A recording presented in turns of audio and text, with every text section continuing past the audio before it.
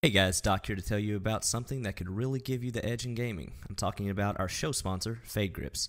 Thumbstick grips as well as controller grips that give comfort, precision, and control so you can take your gaming to the next level.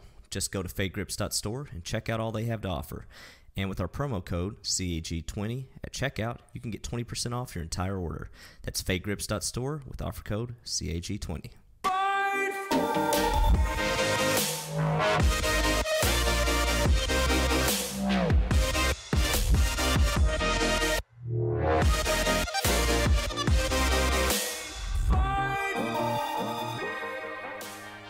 Hello everyone and welcome to episode 29 of Cross Atlantic Gaming. I'm your host Risky the Kid, and joining me this week are my co-hosts Doc H1X1. Hey, what's up? Chocolate Bear. Hello, folks. And in our rotating fourth chair, community member Chaotic. Hey guys. Chaotic, welcome back to the show. You were actually here, was it last week or the week before? 2 weeks ago I think it was. 2 weeks ago. That didn't work out. No. We had to scrap that whole recording. So if there's anything you missed there, we'll make sure we give you a chance to talk all about it. Fantastic. First up, we do have a new Patreon, a new patron this week, and that is Free Radical. Yeah. Woo! Thanks for the support, Free Radical. If you want to be like Free Radical, you can head on over to patreon.com/CAG podcast. Our Patreon drawing is actually next episode. So you still have a week if you'd like to get in on that. Head over, check that stuff out. We reworked some of the goals as well, so you can look into those. And yeah. All right, next up we have a contest going on, the Snapshot Contest, and we have a winner for that. Chocolate, who is it? Well, it is true. The more you send in, the more chance you have to win. No. That is not exactly true. Not the message we're trying to spread here. Yeah, we're not trying to say that either. No, there was a diamond in all Dan Pod's rough clips that he sent in. So yeah, Dan Pod is the winner. Woo! So Hell yeah. Congrats. The clip, in fact, was the almighty, I think it was the sticky frag grenade clip where he's just hanging out of a chopper and just mows down about 3 or 4 people, then chucks a grenade into a window and then gets another kill. It was an impressive clip.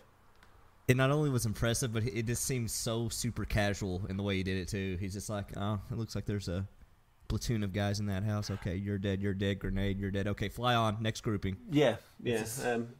And top trumps to his pilot, the guy who was manoeuvring that chopper did very well. He stayed it well. Who dat? That was you. I did it. Do I win something? Well, you assisted recognition. Dan. So I'm gonna take half that money, Dan. Thanks a lot. Thank you. And then there's some honourable mentions. There was Cobbo's awesome attack on a tank.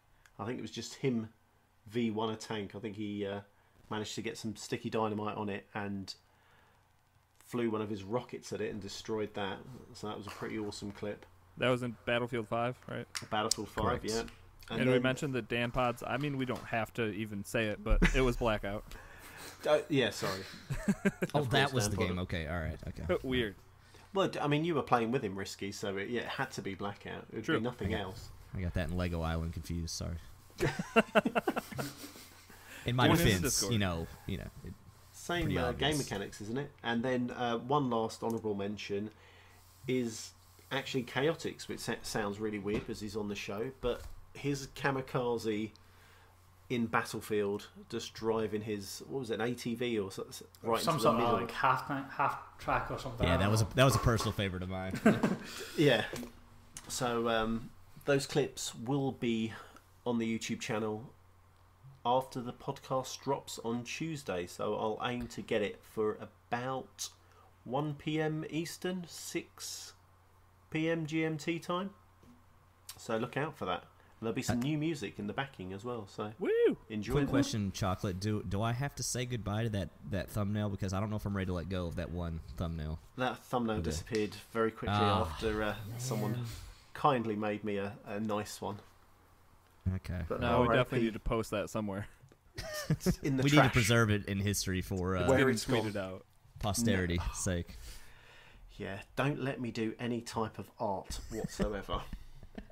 Also, for anyone who was wondering, the Giants just beat the Bears, so Ladonian suck it. Okay, continue. I don't want to say anything. Thank you. Now I can focus on the show. Perfect. All right, yeah. So, congrats, Dan Pod. Yeah, good work. Send in your clips.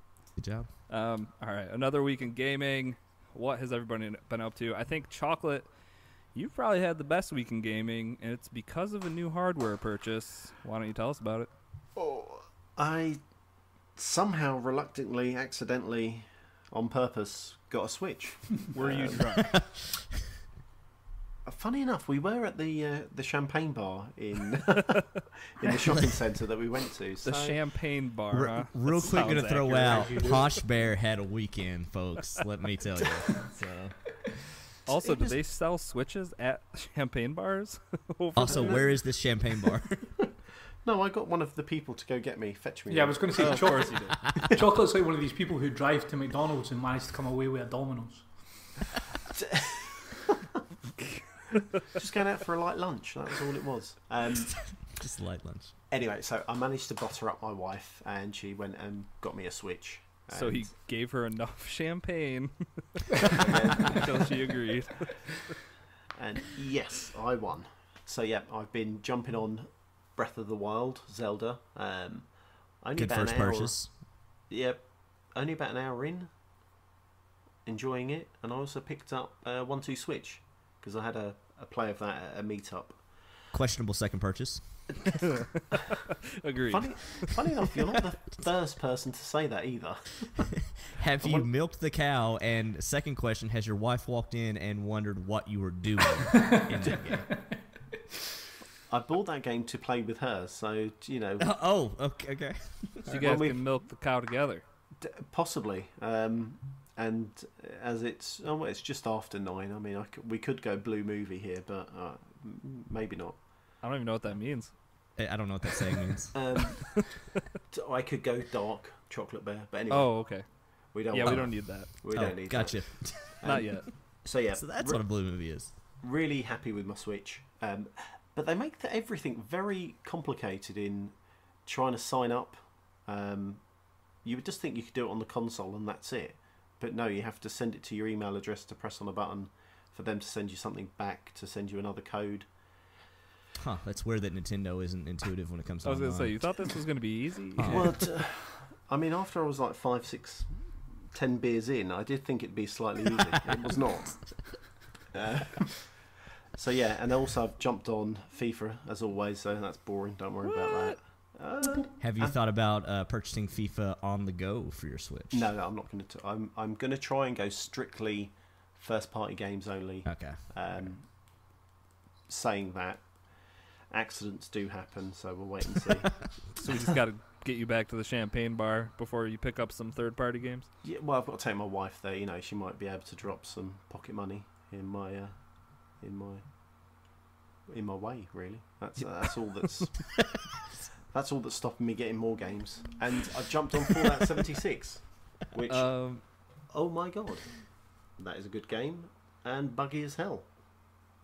What I Both was going true. to say is Yeah. that Chaotic probably talked a bunch about that a couple weeks ago before we had to cut that whole podcast out. So I have If been he had anything stewing to for say. 2 weeks waiting. Long story short, he said it was trash. Moving on. Now, But yeah. what were you going to say, Chocolate there? Sorry. I was lean it over to you. You're the, I suppose, resident expert really at Fallout. I've been trying to play a bit co-op, a bit solo as well. I've got 2 characters set up on it. One that I had saved from the beta already. End of the day, it's a Bethesda game. Were people not expecting it to be buggy? This whole lack of story. I get Doc had. Did you have the invisible enemies that you said you were struggling with? I have come across one. I mean, I got past it though. I threw grenades at it and it died. So There we go. Yeah, I mean, bugs happen. Like I said in my story last week, like there are bugs. I don't get why people are shocked by that, but You don't think he just had active camouflage on or something? No, because basically it was nothing was there. I could hear him in the audio. It was supposed to be a super mutant. I could hear him in the audio. It said there was one left. He was on the little indicator on my compass for showing where he was, and I started to melee the air, and his health went down. So yeah, nice. Well, good work. Yeah. Sure, it wasn't the Predator. No. Although that would be awesome if the Predator was in this game, because the Mothman is, so anything's possible. But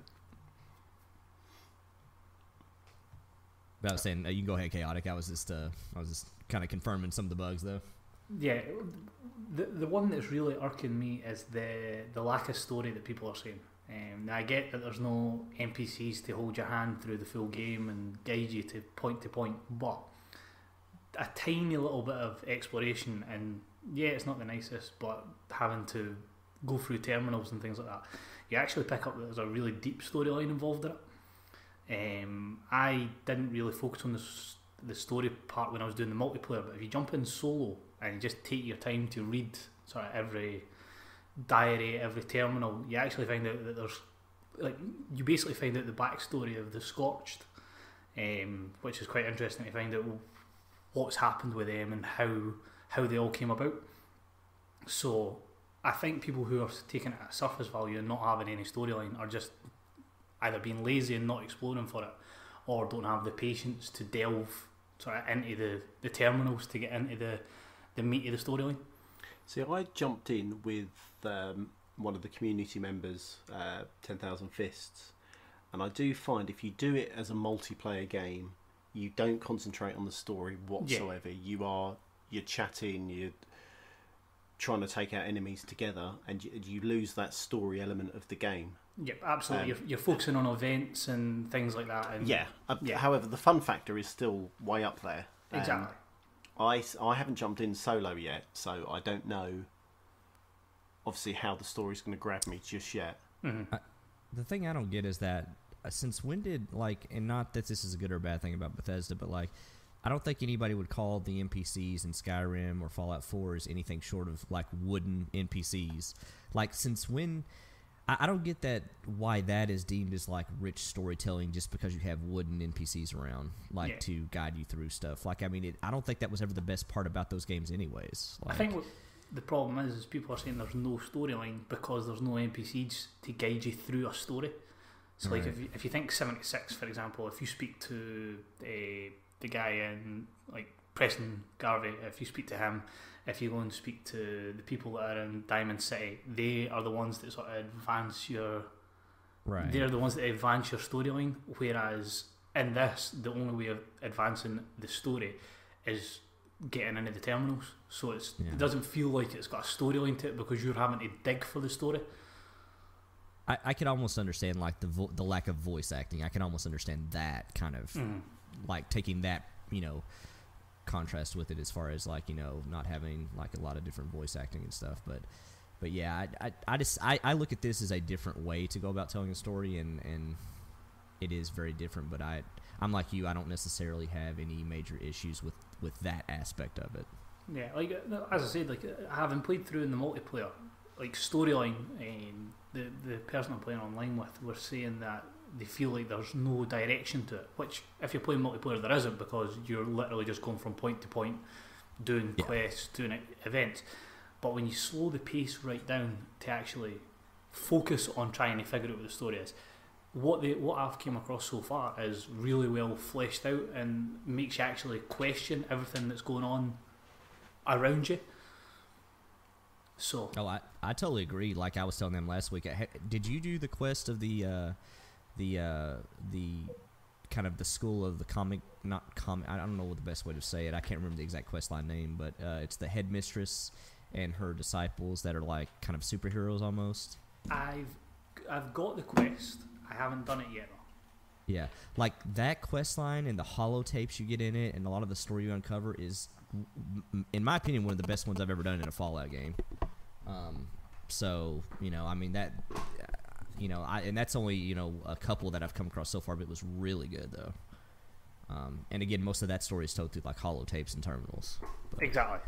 And I think that it's been slated because of that, which I can understand because it doesn't flow like a normal video game. You do have to dig to try and get any sort of gratification out of a storyline for it, but it's whether or not you're willing to do that. Yeah, I agree.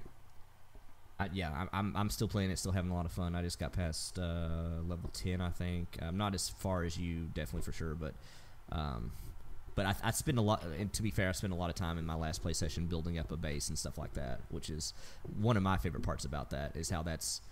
Yeah, I always loved that part about Fallout 4, but then I always hated how you had to do it at settlements, and they gave so much room, and you were stuck to that settlement and stuff. And this is like, hey, anywhere you can put it, go right ahead, and it's pretty cool. I like it a lot. So yeah, I quite like for the I quite like how the fact that your camp is quite a tactical decision as well. So totally.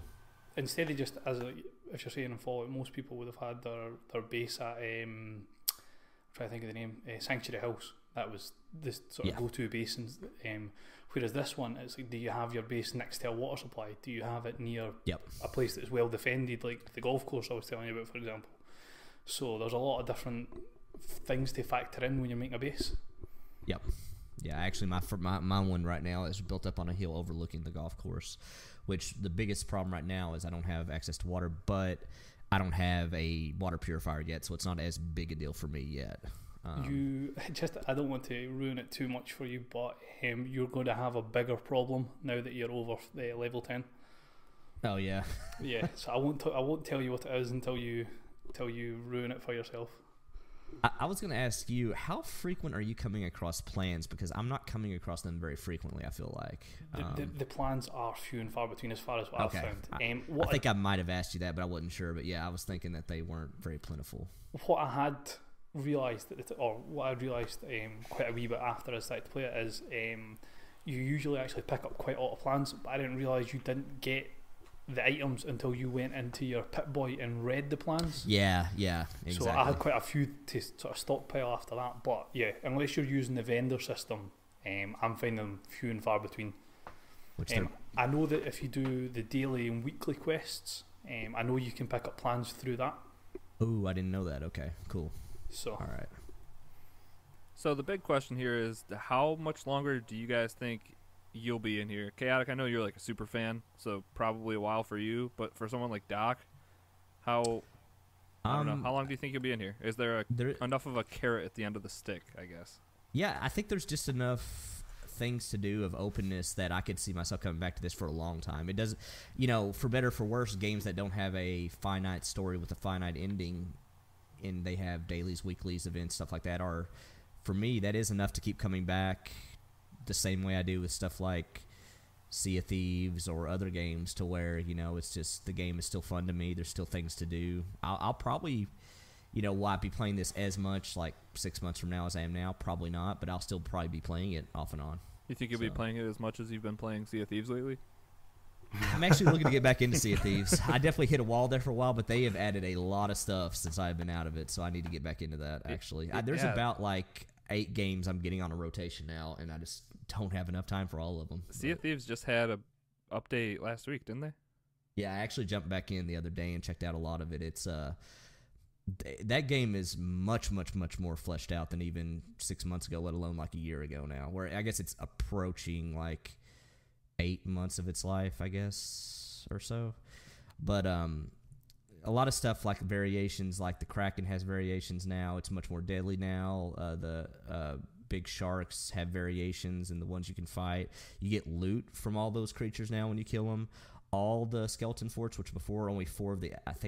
I don't know if there's 8 or how many, but like only half the skeleton forts were ever in use.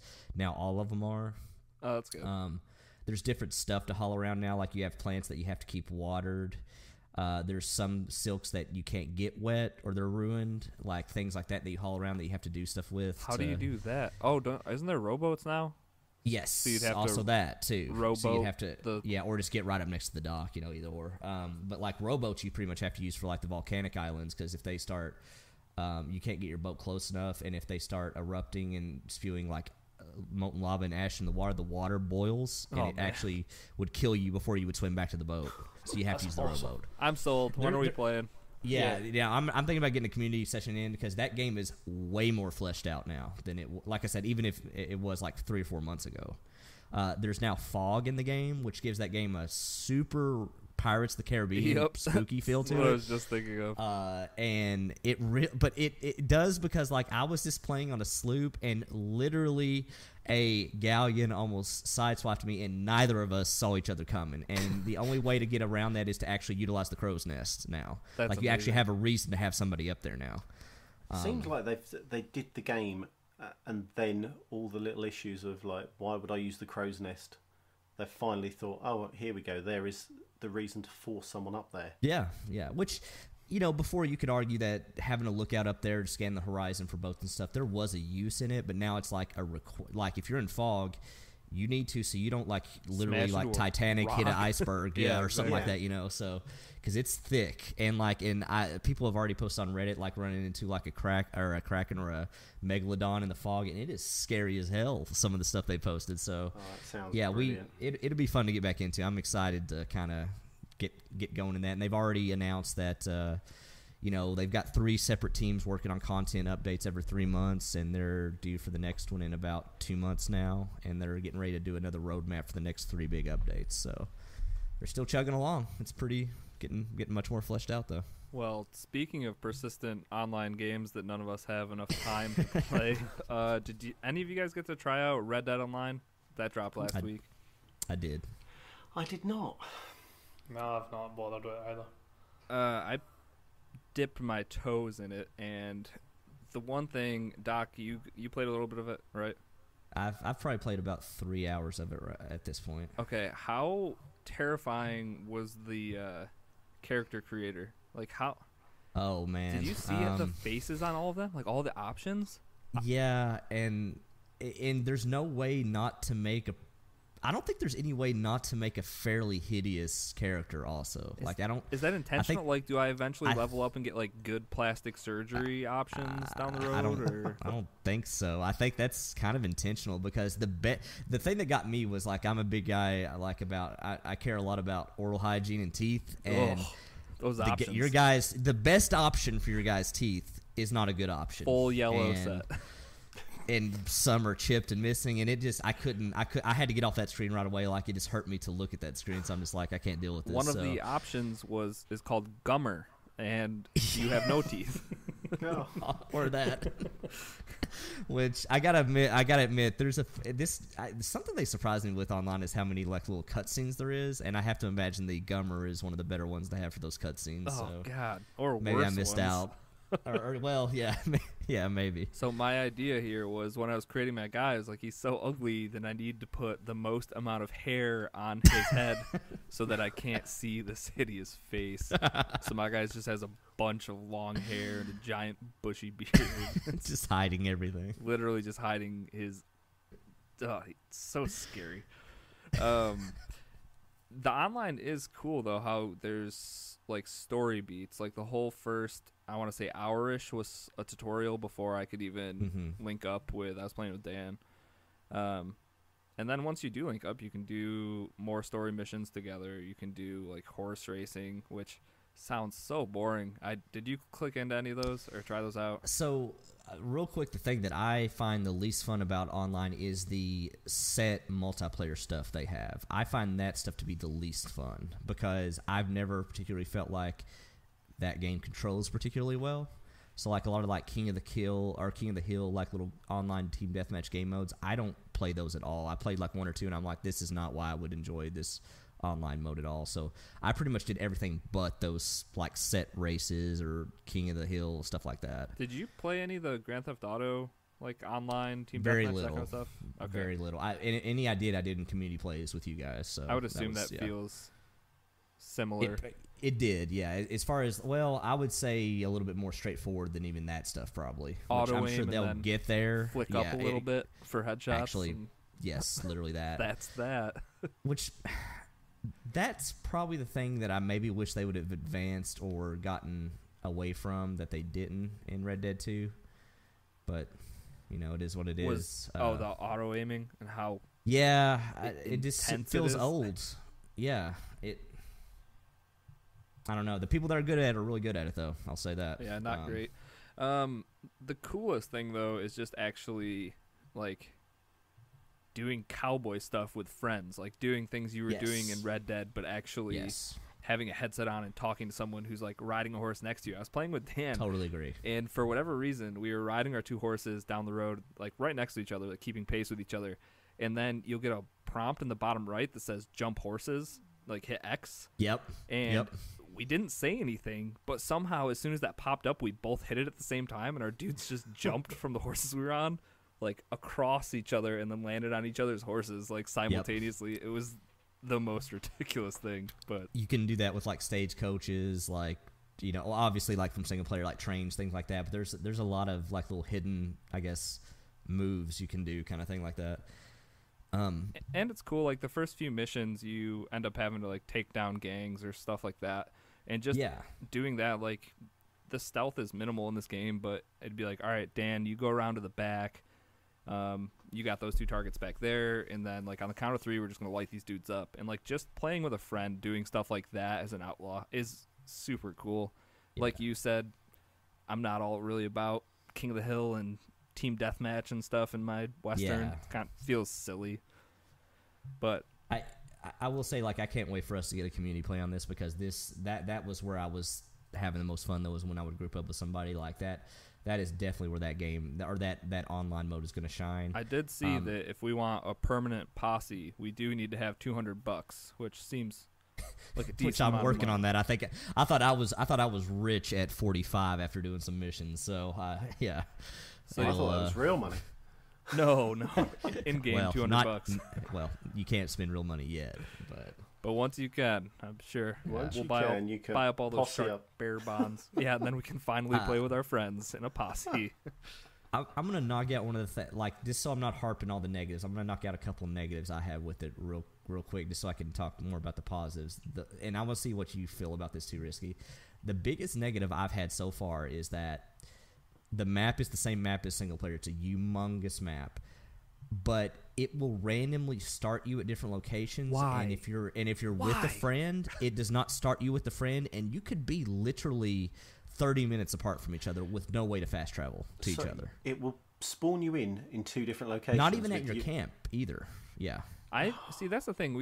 I got spawned in the same place, or like relatively close, but like we got spawned in nowhere near the camp when one of the times we went in. Okay, so at least it spawned you in together. See, I've been playing with somebody and it didn't even spawn us in the same region. Like that. Yeah, that's weird. That's annoying. That's the one thing I hope they fix the quickest, because that part I found super annoying, especially if you're just looking to, play with friends and like group up and do stuff. Yeah, I mean, that probably is the main thing. And I would say the second thing is there doesn't seem to be, and maybe this is just because I haven't got far enough yet, but you basically pick up missions from strangers. They appear, this says strangers on the map, and you can go to different locations to get them. I've even went to the McFall, what's her name from the first Red Dead game, her ranch. Well, spoilers for single player too, but like her ranch, and she's in the game, and you can pick up missions from her online too, Miss McFall or whatever, and she was one of the ones I did one of my last missions for, and they're scattered throughout the world, which those missions are cool. I've done everything from like kill a guy for a dude.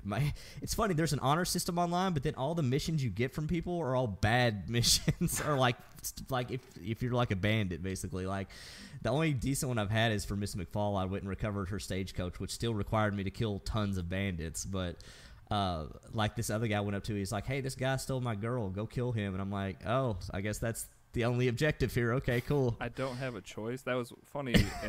One of the first missions you have to do, you have to track down these guys who robbed like a mayor or a judge or something.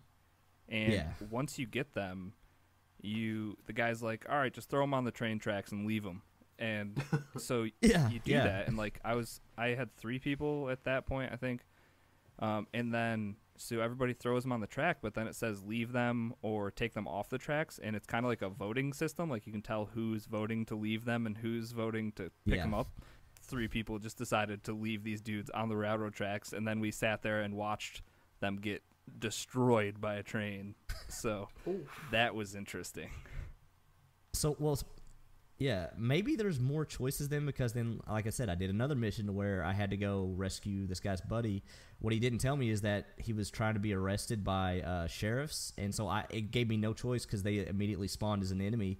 I had to go in and kill like 3 sheriffs. I'm just like, okay, well, so much for the honor system in my online playthrough. So, like, it does seem like even though there's an honor system, it like when you pick up a mission, it's kind of this is how the mission is. Like, maybe I'll start seeing more like you've got risky to where I can actually choose one way or the other. But which I don't actually have a problem with any of that. I mean, like, whatever, the honor system, I don't know if that actually ends up mattering on much of anything. But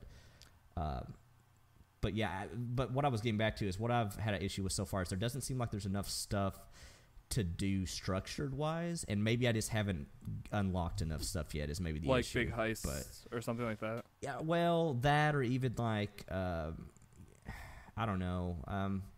I guess I was just expecting from how blown out Grand Theft Auto Online got to be that they were going to kind of have the same, and maybe it's just a gradual thing with this, but yeah, I'm just kind of waiting till is that the train coming in? So, that's got to be a dog. That's got to be a dog. But yeah, I don't know. And like I said, I'm pretty early on, so maybe there is, and I've just not unlocked enough stuff. So yeah, I don't know. I'm definitely excited to see what they're going to add, and definitely just to put more time into this. Like, we were just rolling around with just 2 people, but you can I'm not even sure how many you can actually roll with. I'm assuming at least 4.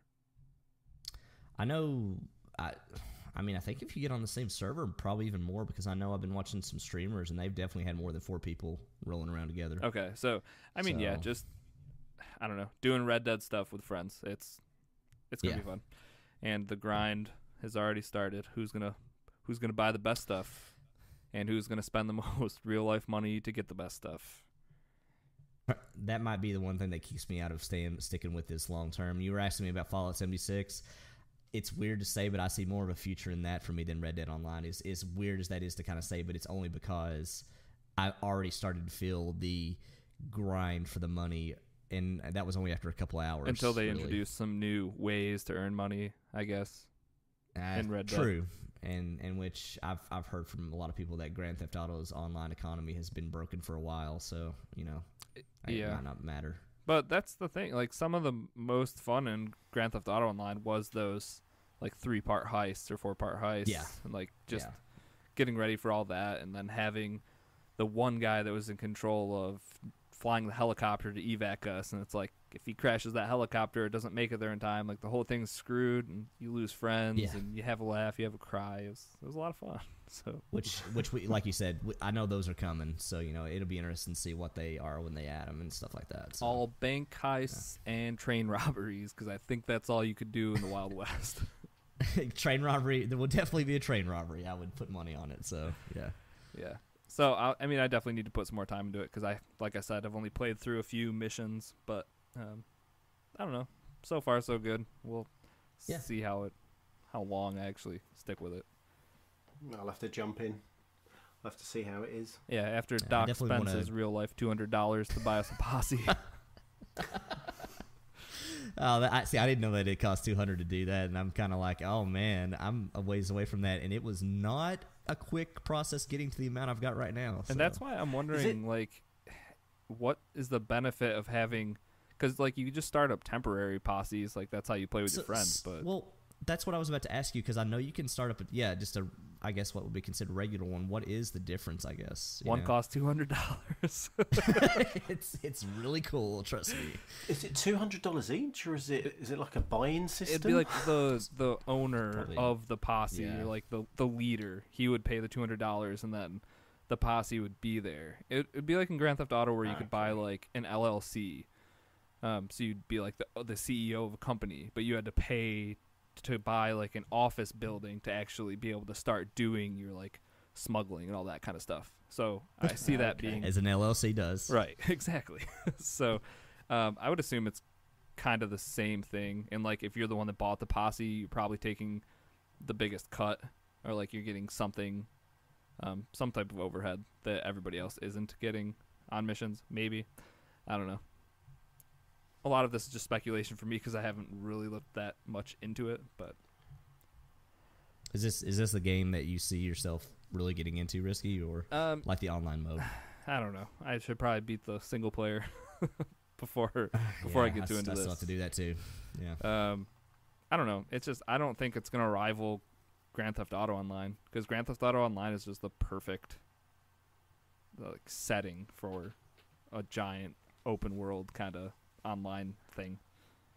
Well, you have enough variables, don't you? Well, right. Whereas the Wild West, you don't, unless like all chocolate, of a sudden Doc Holliday comes in with his car and even just takes you back to the having future. a car in Grand Theft Auto opens up it's just that one small thing. Just a car makes so much in Grand Theft Auto possible. Like so many different super fun modes, like the racing, destruction, like demolition derby, that kind of stuff. I don't see that with like horses. Like I don't want to be able to drop or like hook a chain gun up to my horse and you say that now. That's true.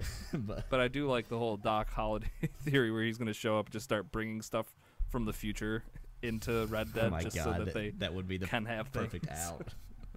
God. The train comes in.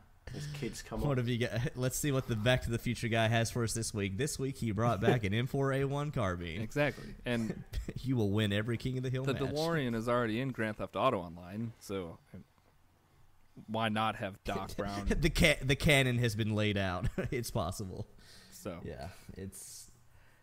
I don't know. I think we talked about that before even the game was out. How like the possibilities were just going to be inherently limited, though. Right? I mean, like like you said, like unless they just start introducing like the Model T Ford, and it's like you're having drag races with that vehicle. Right. But in, even the then, Wild West. You're still so limited. So I don't know. Yeah, I don't know. I'm excited for Grand Theft Auto 6 online. that's the real story. That's what everybody's getting excited about. Yeah. All right, what else is on here? Chaotic, how you doing in AC Odyssey? You still trucking away at that? Yeah, I was actually having a debate about it with the person I game share with about what was a better single player game, Red Dead or Assassin's Creed. And we sort of, maybe quite controversially, came up to the agreement that Assassin's Creed's a better experience than Red Dead. You're not the Red first Dead person that I've seen that say that either. Yeah, so.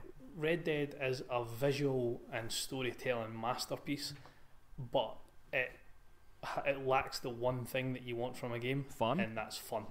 Nailed it. Yeah. You basically spend 95% of your time in a cinematic camera going from one side of the map to the other side of the map, and then back to the other side of the map. And my friend who I was speaking to with, he was one of the biggest geeks for the first one. Couldn't wait for the next one. Had the game ready installed from midnight so he could get on it as soon as possible. And even he has been utterly underwhelmed with how much he's actually enjoyed playing it. I don't know how the ending goes, but apparently the end of the game is not quite the end of the game or something. I don't know how it works, but yeah, there's an epilogue. He said that he has no drive to play this epilogue because the game itself has just drained him of anything for it.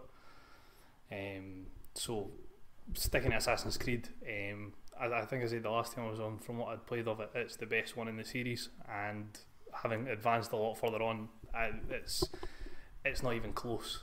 As much as I used to think as the Ezio games were going to take some beating, this one's fantastic. Between the setting, things like the arena that you can go in and battle, like the gladiator arena, the introduction of the Greek gods, even just the story of, because you can sort of see how they're trying to link it to how the Templars work. It's by far and away one of the best single player games I think I've played this year. Dang. How where did Origins sit for you? I barely touched Origins. I think I'm really? I think I maybe reached about level 10, and that was me giving up with that. I just found Bayek's character basically cardboard. Oh, what? Yeah, I don't like him. I don't know if I agree with that, but yeah. I don't agree either. I loved Bayek, the sheriff. Didn't like him whatsoever. That makes it tough to play a game for 60, 70 hours if you don't like the main character. So I just feel like it was. I don't know if it's because of where this one's set, but I think there was a lot of rinse and repeat in Origins. It was sort of more like fetch quests, do this, do that. And although Odyssey's got quite a few of the same type ideas, I think just the way it's laid out with sort of ancient Greece, it just makes it so much easier to delve into and get in, like actually get engrossed in the game. I will agree setting wise. Odyssey is probably the better game for me, at least. Ancient Egypt's cool or whatever, and I really liked Origins, but Yeah. yeah, I don't know. I need to get back into Odyssey, but I feel like I owe something to Red Dead, and I need to finish it. What I was going to say about Red Dead quick was that do you guys think that there's a point where like games like this are just like it's too realistic and there's too many mundane things that it really like it's awesome how accurate of a representation it is of what the Old West may have been like, but yeah, I think if you spend less time worrying about whether or not your horse's testicles shrink in the cold and whether you actually have fun playing the game, it's usually a fine balance between the two of them. I do find Fallout 76 was the same for me with the, you have to eat, you have to drink. I hate that shit. I didn't know that was a thing in Fallout 76. Yeah. Neither did I. That's the thing. See if you've played any of the other previous Fallout games in survival mode, the hardest difficulty setting. Nope. No. Easy. Comparing that to 76, it's two totally different games. Playing it in survival mode on, say, Fallout 4, for example, is so much more brutal than it is on 76. 76 is a cakewalk to keep yourself hydrated, to keep yourself fed, because it gives you the tools to do it really easily. Yeah, Whereas in 4 and that, it's a nightmare. They even had a mod for Skyrim, which made it even harder in the sense that you had to build fires out in the cold, or you would freeze to death, stuff like that. Yeah, a mod. It was a mod, which was a but fantastic mod. yeah. I feel like we're two very different gamers. Chaotic. I do think Red Dead though made a hard bet on the fact that we're gonna make this realistic in terms of how far you have to travel for stuff, on the fact that you don't fast travel and you're gonna be riding your horse to stuff, and I felt like they bet really hard on that as a thing that people would appreciate as a realistic factor, and then it just ended up being tedious, monotonous, basically. Just like. So I agree with you, Doc. I think when a mission takes you half an hour to do, and the majority of that half an hour is riding to the mission, riding back to or away from the mission, or from the mission back to base. Yeah, exactly. Yeah, the actual thing that you have to do takes minutes, if that. Yeah, it's not great when the most excited I get is when the end of a mission it just sends me back to camp and I don't have to ride to camp, where it's just like oh god, I'm at camp. And we're also forgetting the whole very, very easy ways to fail out of a mission too, like if you sway from the path too far, or if something goes wrong that's not even your fault, and some of those checkpoints aren't very generous either. So there were times that made the long ride to the mission even worse, depending on if you had a bad, failed mission or something like that. So, and as much shit as it sounds like I'm talking, I really do love Red Dead a lot. Yeah, with all that said, it's a fantastic game. I understand where everyone's coming from with the complaints and negative points about that game, and I think that'll definitely be something that's factored into a lot of people's Game of the Year discussions. So definitely one of those things where it seemed like that was going to be number one with a bullet, Game of the Year, and I would probably argue to say that it's probably not going to be most people's Game of the Year. It's not mine. No. Spoilers. Not mine either. I don't think it's even probably top 3 for me. It's Mario Party. You're welcome. Pack it up, boys. Easiest Game of the Year I've ever had to give out. That's on the Switch, right? Oh, it is on the Switch. Oh, good. Chocolate, you better get in on this year's Game of the Year. Yeah, I've got some catching up to do with you two, haven't I? The story goes some wild places on this one. They really went out on a limb. You're just the worst. I give it props where I can, man. It's just it's pretty epic. All right, did you have any final things on AC Odyssey, Chaotic? No, just as we're saying, really enjoying it, really enjoying the story, really enjoying the landscape. Probably going to be one of the first of the sort of new Assassin's Creed. I'm talking maybe like Black Flag, anyone's on from that'll actually invest probably some money in the DLC. I never bothered with any of the rest of them, just didn't seem value for money, whereas this one I think is going to be the first one that's caught my eye enough that it's going to make me want to delve in and spend some more money on it. Yeah, the trailer for that first one actually was pretty awesome. Yeah. So I would understand that purchase. I was going to say, can you correct me if I'm wrong? Did they say they were going back on a 2-year cycle on AC games now? Yes, I think so. I think there's nothing coming next year. As far as I was wanting to check on that. I couldn't remember if I misremembered or what. So okay, cool. All right. Well, anyone have anything to add? Anything we didn't talk about that you want to talk about quick? Subnautica, if anybody hasn't played that, give it a look. It's getting ready to go out of preview program 1.0 on console. I think it went 1.0 on PC back in March or April. But really, really, really good game. Probably Underwater Journey. Yes. No. This is more of a underwater Minecraft, actually. Well, not even that, but Abzu is Underwater Journey. Yeah, that was Underwater Journey. Yeah. Subnautica is like, I guess it is like a survival sim, sorta, but not hardcore in that direction. But you crash land on a water planet. You have to survive, build up an underwater base. Your end goal is to basically build up a spaceship to get off the planet. But it's really, really good. Highly recommended if anybody likes any kind of like... I'm trying to think of the best way to describe this game other than just underwater sim, but there's a lot to it. And you can build a sweet underwater base, and every time you go on your base it says, "Welcome aboard, Captain." So it's pretty awesome. There you go. Sold. That's the pitch. Good deal.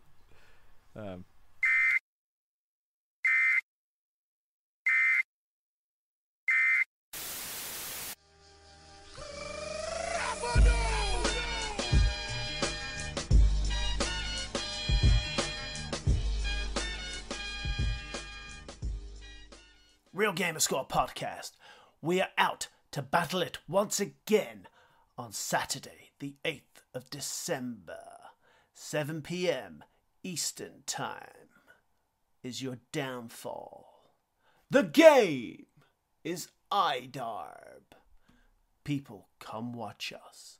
This will be hosted across Mixer, and you will watch how Cross-Atlantic Gaming will destroy Real Gamer Score Podcast once again. All right, well, with that, how about we get into some news?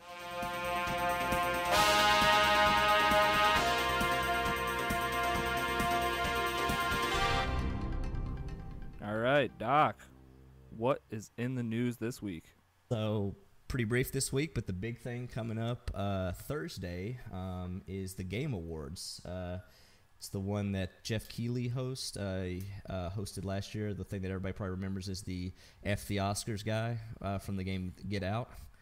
But that's coming back. It's going to be this Thursday, December 6th at 8:30 Eastern. If you're not in my time zone, get wrecked. Yeah. Past my bedtime. Add 5 hours for GMT. So yeah, I guess that will be pretty late for you, Chocolate. So basically, the reason I'm bringing this up is because last year we got some new game releases teased, first time announcements, or world premieres, I guess they call them. They've actually touted that this game show will have anywhere from 10 to 12 new game announcements never before seen. And so I'm basically going to kind of go through a list of 3 that have been basically confirmed and kind of see what your guys' reaction is to these. So I'll just name one off here and see what you guys think. So the first one up is new Borderlands 3. Game of the year, best game ever made. No game will ever need to be made after that game. Oh, damn. Well, all right. There goes our Game of the Year show. You work for Take-Two, Chaotic? No, but the Borderlands games are just the most amazing games ever. I don't disagree. Yeah, they are good. The humour in those are just top notch. Yeah, Best absolutely. ever. I got onto them way too late. I played it in all the, what was it, the gold keys? Yes, Oh, yeah. yes, yeah. Basically, by the time I had picked up on it, every single code that had ever been made had been used up. So that'll tell you how long behind I was on Borderlands. But so glad I picked up the Handsome collection. Yeah. The art style holds up pretty well, in my opinion too. If Handsome Jack doesn't get an award as like the best video game villain ever made, then it's a travesty. That was was that the Telltale origin story of Handsome Jack? Was that how that story went? I haven't played it yet. Handsome Jack was in it, but it wasn't like he was in it, and he did play quite a prominent role, but you don't get as much in that as you do in sort of 2, and obviously the story from pre-sequel. Oh, right, yeah. I was gonna say I have never beaten a Borderlands game. I've played like a decent amount of each of them. I just, for whatever reason, can never seem to get all the way through them. But Handsome Jack, from my limited time with him in Tales from the Borderland, he's good. It's the fact that it shows you the quality of a game where obviously that whole game is based on your legendary weapons and your legendary class mods, your legendary skins, whatever it is. The fact that you can go through that game and play maybe 100 of the same bosses in the same sitting just to try and get the exact specification of legendary gun that you get and not get tired of it tells you how good the game is. Yeah, that game made the all about loot a thing that was really cool. And like the color coding loot and everything, and just you'd open up a chest and guns would just go flying out. Like that game was so cool about that stuff. Because even when they launched it, did they not say there was like 1 trillion combinations of guns that you could have? Totally, yeah. Because like even to this day, like when you would see just how the random or the inner workings of the game's random generator for guns would give guns like, oh, this looks like the gun I've had before, but it shoots this random different type of energy, and it's like got a scope on it or something. Like, it's crazy the stuff you can get.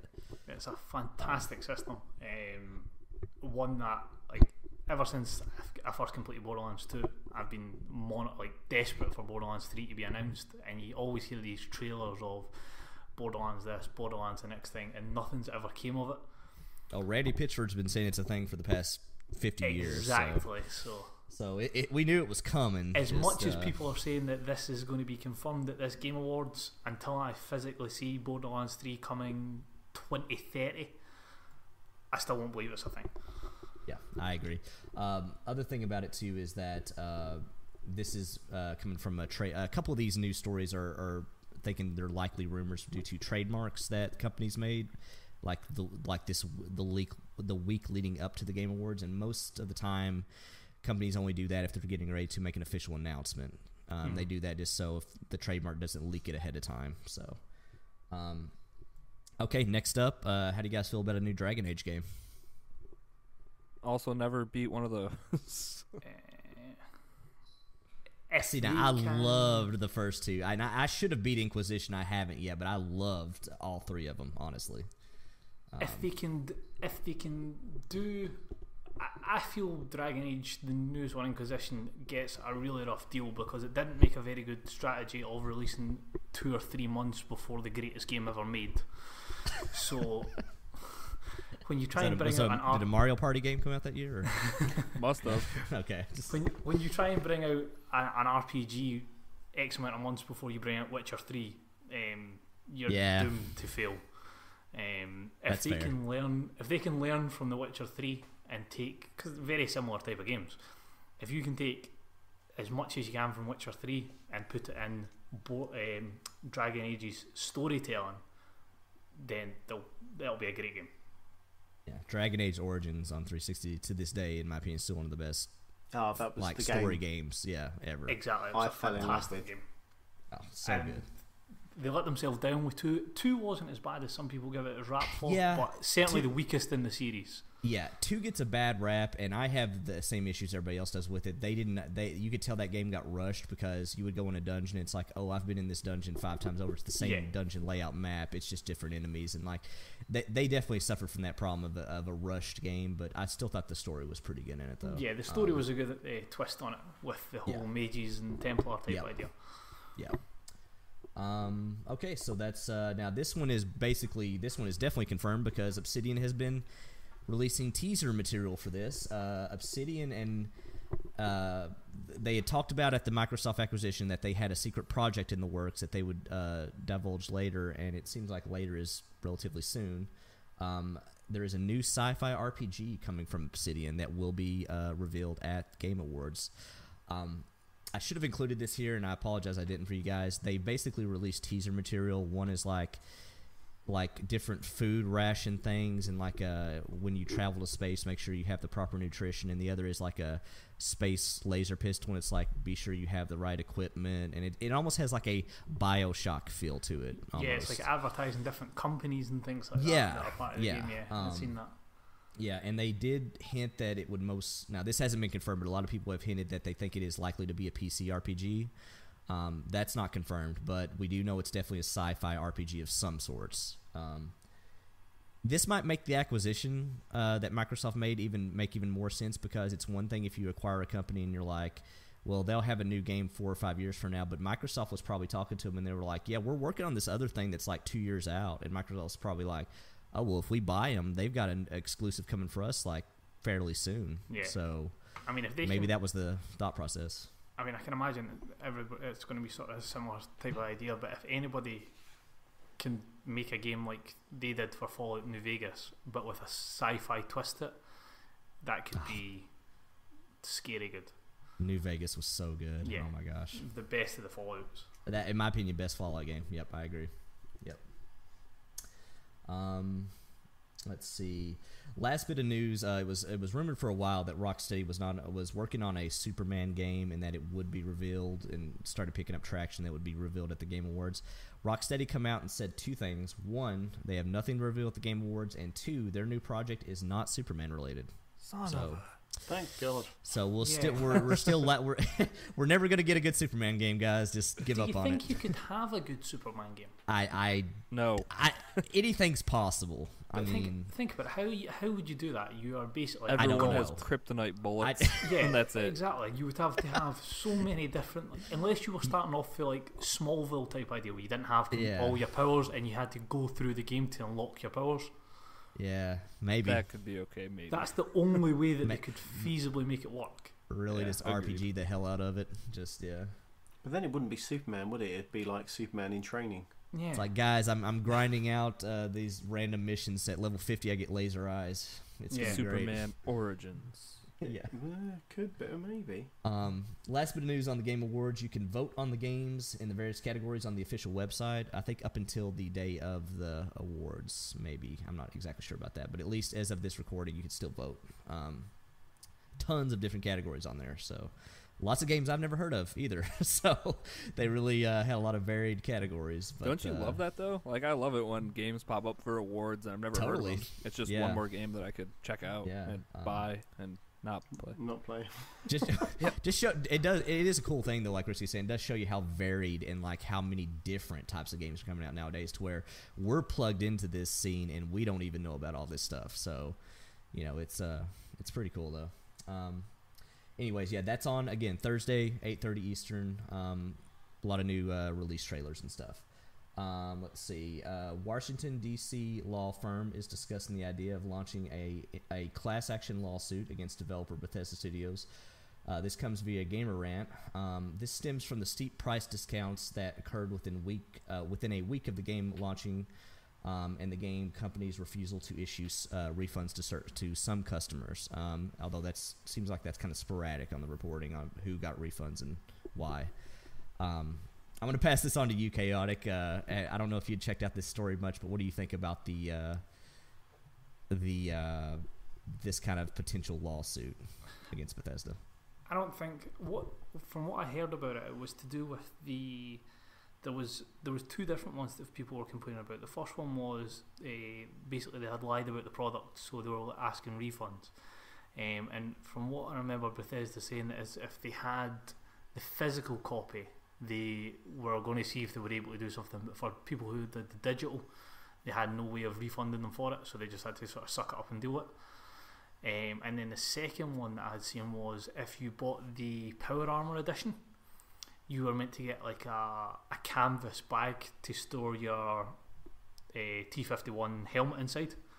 and it turns out that the bags that they launched were cheap sort of nylon tent material, and the but I'll get this better. The canvas ones that they had designed were real, but they had given them to like influencers, so people to promote the game, not the actual people who are investing their hard-earned money to buy the games. That's not good. It is one of those things. It's like Fallout is shooting themselves in the foot more than they need to on a lot of this stuff. It seems like properly making a rod for their own back here. I can understand the expectations and people complaining about that. I can see where they would go, well, it is what it is. It is buggy, but all other games have been buggy. It is an online game. There is story there. Nobody said that there was NPCs in it, so we're not lying about anything. So I can kind of see where they're coming from there. But the bags, oh my god, what the hell are Bethesda playing at? The story actually gets better on that. Did you know that the way they compensated people for that was by giving them in-game credit? Well, it gets worse. They gave them 500 in-game atoms. That's actually not enough to buy the in-game equivalent to that item. Yes. I've seen that as well. I was like, oh my god. Yeah, so I'm like, is there anything else you guys can do to really kind of give yourself another, like, more problems? Because, like, I think they're actively trying at this point. Yeah, so. I'd seen some horror stories to do with that as well. Yeah. So going on the discount thing, I was going to say in the UK, you have, if you buy something and then it goes down in price within 28 days, you're able to go to the store and get a refund of the difference. That's also up to also retailer specific. Yeah, is it not at discretion as well? See, you all have a lot more consumer friendly, standardized laws and business practices. Here, most companies generally, because in today's social media and everything, like, it's in their best interest to take care of the customer in a more fair way. But there is no standardized laws for a lot of that stuff here, though. Like what you guys are talking about. Yeah. I don't know, you guys can tell me how you feel about this, but I also feel like if you know a game is launching a week before Black Friday, don't buy it. Isn't that kind of on the consumer's fault at some point to be like, I don't care how new something is, it's going to get discounted on Black Friday. That was like, I didn't pick up AC Odyssey when it came out, and I got it for $27 like a month later, or a few weeks, whatever it was. Yeah, so I don't know. I mean, like, it seems like I could be wrong, but I don't see this going anywhere. But also not a lawyer, so let's see. Moving on. In Exile is working on a full Wasteland 1 remaster this comes from their official Twitter account. This is in addition to Wasteland 3, which is still coming presumably next year. I can only speak about Wasteland 2 because that is the game that I have played. This should be noted that we just got through talking about Fallout. In Exile is a lot of former devs that made the first 2 Fallout games. Which were much more in line with what Wasteland is. Exactly, yeah. Wasteland, Wasteland is in effect the spiritual successor to the first 2 Fallout games. I mean, but Wasteland 2 is fantastic, and I would recommend anybody pick that up and play it. It is a really, really good game. It's coming to the Switch. It is, yeah. And Wasteland 1 I've never played, but this might be a good excuse for me to finally play that. So, any of you guys checked out Wasteland, might have interest in playing it, or? I'll wait for 3 or play 2 on my Switch. Sorry. Fair. I will say 2. I'm going to be interested to see. That's another potential Darkest Dungeon situation with some of the text being way too small. Yeah, I don't know how that's going to translate. I think it could be worse than Darkest Dungeon. So I'm going to be interested to see how that pans out. But anyways, moving on. This comes from a insider in the industry via Twitter. Microsoft is not done acquiring game studios. This comes via Clobril. I don't know if you guys follow him on Twitter. He's basically he's a game dev, and he's also an industry insider. Closest thing I would call him is, do you guys know who Shinobi is on Twitter from Reset Era? Anybody? No? Sounds like a ninja. Yeah, I was going to say, wasn't that a game? Yeah.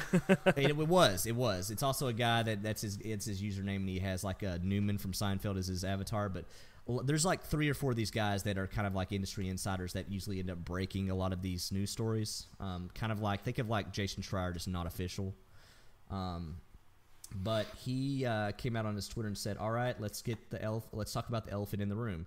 Microsoft Studios' growth isn't done yet. They are in active talk with multiple studios, both big and small, some of which might surprise you more than others. It's too early for all of them, though. 2019 will continue the story."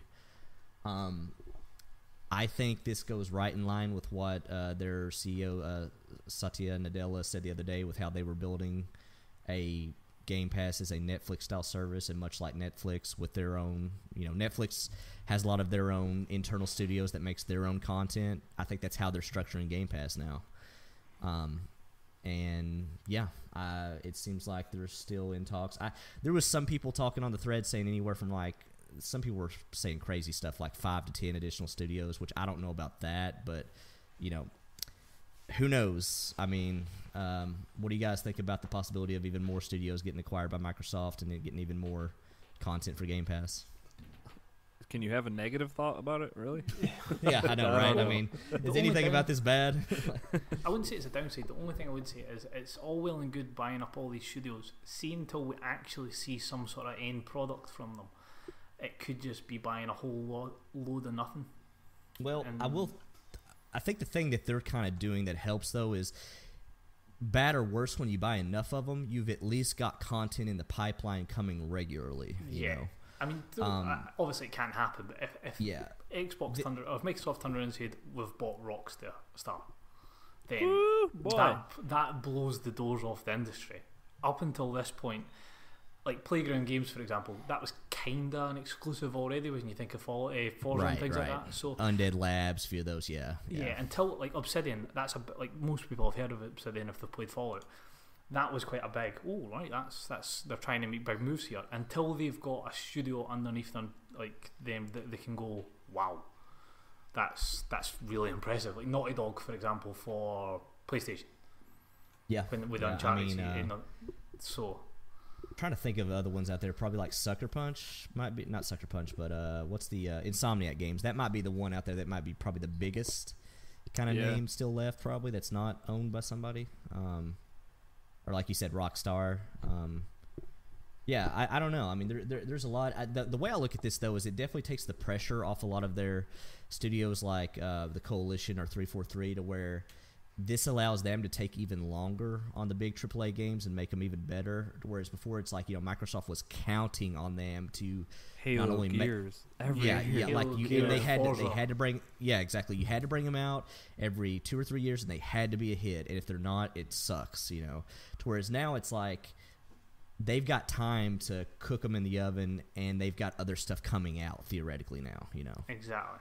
So as long as they don't stand on or sit on their thumbs and kind of just be fine. Well, like they actually have content coming out. And a steady kind of stream like, of it. The next Halo or the next Gears is kind of like a half-assed work, because they know they've got 3 or 4 other titles that are going to come out. It could flip side be a really good thing, because if you think like take Forza out of the equation, because we know that's like an alternate normal. That's as close to like a Madden they've got, pretty much. If you were to think about it, if they staggered, depending on the success of these studios, you could essentially have like every E3, you could announce 1 year, you could announce some sort of Halo game and give it 2 years to come around to the next one. And you could do the same with Gears, because although they're your 2 sort of blockbuster franchises, as long as you've got X amount of games coming from these other studios to be announced at E3, people are quite happy by it. What they don't like is when you announce one game and then 4 years down the line it's still not released, aka Crackdown. Well, like you're saying, like let's say they even out after 2019 and have 12 studios. That's every year you could have 3 studios coming out with a game, and on 4-year cycles. I mean, theoretically, Not only that, but like I'm actually excited for the new Gears and Halo, because I don't know if you guys have kind of looked it up, but Gears and Halo were on 2 and 3 year cycles. They have both taken way longer currently to come out. Like, the new Halo should have been out 2 years ago, and they've taken, and there's no indication it'll even be out next year. Like, they're clearly cooking up something big for both those franchises. Yeah, the Battle Royale modes, they got to polish them up. Yeah, you mean add them in? Man, they've already got ODST dropships and stuff. It's there. You know. Can you imagine what a Gears Battle Royale would look like? I can't. Hey, what if right here, you're welcome, Microsoft and Coalition. I'm giving you a freebie. What if from the sky you instead emerge from an E-hole and come into the map that way? Pop up what out if? of the ground. Yeah. You reverse it. Completely different. Totally different spin on the franchise. You're welcome. So how are you selecting where you're coming up in the map? Details. We'll All figure right, that out fair later. That's for them to do. I'm just the Rules idea work. guy, Risky. True. Yeah. Sorry, Chocolate, I cut you off there. No, I was going to say, freebies. yeah, let them do the work on that. But I was going to say, I can't be doing with a friggin' shotgun battle in Gears Battle Royale. Yeah, that would drive me nuts. That's why I never got into Gears Online. I just couldn't deal with the same. shotgun. Yeah. Anyway, Terrible. so that's what probably makes this story even more believable is the last story we've got. It's a two-parter. Microsoft last year, as much as people want to, talk about they're not the industry leader in the video game department, they made an excess of $10 billion fiscal year 2018 in the gaming division. It's a little bit of money. That's with a B. That's a lot, yeah. This is also piggybacking off the story where Microsoft just edged out Apple as the most valuable company in the entire world yesterday. Now, it should be said that Apple and Microsoft trade. They're so close right now that they trade off on this frequently in the past few months, but they expect Microsoft to hold that title for at least the next few months. So that's, maybe gives even more credibility to the whole studio buying thing. So You got the money, you might as well spend it. Well, it's funny because people back when they first kind of rumored Steam and EA as possible acquisitions were like, I don't know about that, but it's like, I guess they have the money. Why is it not doable? Right. Yeah, they could do it. They have the financial.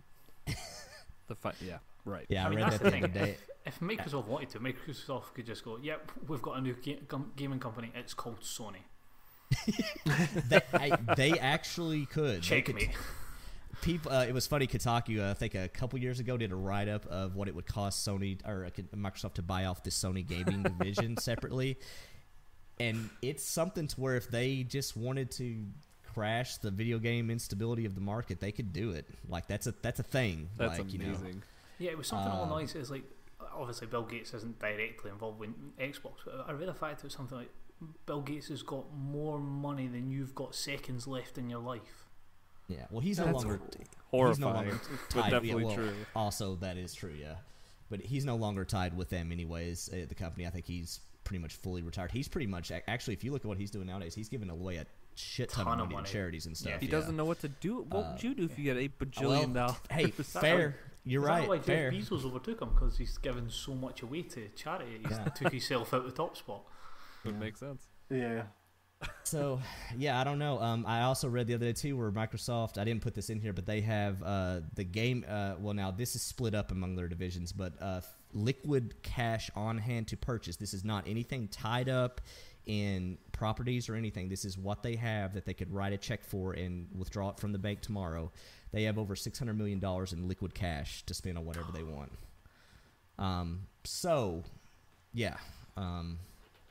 Yeah, so they can make stuff happen if they want to, but I kind of wanted to throw that in there, piggybacking off the they might acquire some more studios. So, yeah. Anyways, that's it for the news, though. Like I said, big news will be next week after the Game Awards. We're expecting a few more. We teased 3 announcements there, but there's supposedly going to be anywhere from 10 to 12 at the Game Awards. So I'm sure we'll have more to talk about after that. All right, news is done. Then let's get into the monthly mailbag. You've got mail.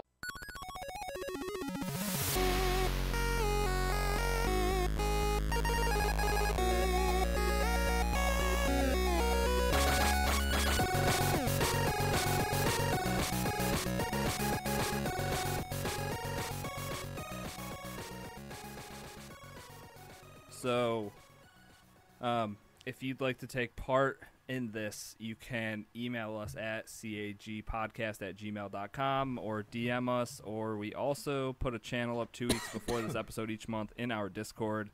And a lot of people utilize that, so there's a good place to be. Discord. We can't say it to you enough. Plug. What? Plug. Plug. Yeah, hey, I'm trying my best. You know what you didn't do, Doc? Uh-oh. You didn't write who any of these questions are from. Well, I did that on purpose because I've got pulled up right now the room with all the questions, and I wanted to do it this way so we didn't know who was asking them. Okay. That is... I mean, it's more random that way, I guess you could say. I don't know. That's fair enough, and we will start now then. All right, first question comes in from Anonymous. Are you thinking of having meetups? Have you guys thought about this? It's tough right off the bat because we're obviously across the Atlantic. So until we get that keg yacht funded... pick everyone up. Might be tough. Working on renting out a community center in Iceland or somewhere in the middle, and we'll make Iceland, somewhere in the middle. Just gotta go north a little. Just a tiny bit. I think there'll be a UK version meetup before there'll be a US version meetup. Is that a competition? I was gonna say because we have PAX East coming up in March, and some of us have already talked about going. So God damn it! But risky to counter you. We've already agreed that there's a few of us meeting up, and Chocolate's going to be our caddy for the weekend. So yeah, I've actually agreed that as well. Well, Posh Bear's going to be your caddy? What? I can't play golf backwards. Yeah, I can't play golf. And by caddy, we mean he's going to buy us one of the little golf carts that we can go around in, and he will just drive it for us. He'll have his butler drive it for you. Exactly. I was going to say I was going to get Jeeves to drive it. He would just be there telling us what clubs to use. But the metal one. As far as the meetups go, if anyone is interested in PAX East, tickets apparently have been on sale because I looked over the weekend, and Friday, Sunday, and Thursday passes are available still, but Saturday ones are down. I'll definitely be there. I think there's some other people from the community going. So, I mean, nothing super official, but if people are at PAX East, hit me up. Well, we can definitely set something up. But, I don't know. Why wouldn't we do meetups in the future, right? Be nice absolutely. to put some real-life faces to names. I'm all for it. What are the odds, Risky, that we could make a goal like maybe 2 years from now that we actually do a live recording, me, you, and Chocolate in the same room? Do you know what? I was just thinking that. A live, well, not live, well, could be even a live show. Or, yeah, it doesn't have to be, but yeah, live, but, you know. Consider the tent pitched. I am excited. Well, all right. Well, are we going to record it from, like, the woods? Like a camping trip? What are we talking about? Oh, that was going a completely different way than I was. Just cover my ass here. Yeah, meetups. Good idea. And we'll work something out eventually. All right. Next up, since some of us have been playing Pokemon Let's Go, this question, Chocolate, I expect a lot of input from you. You're going to get it. What is your favorite Pokemon? Doc, we'll start with you. Squirtle. All right. Chaotic.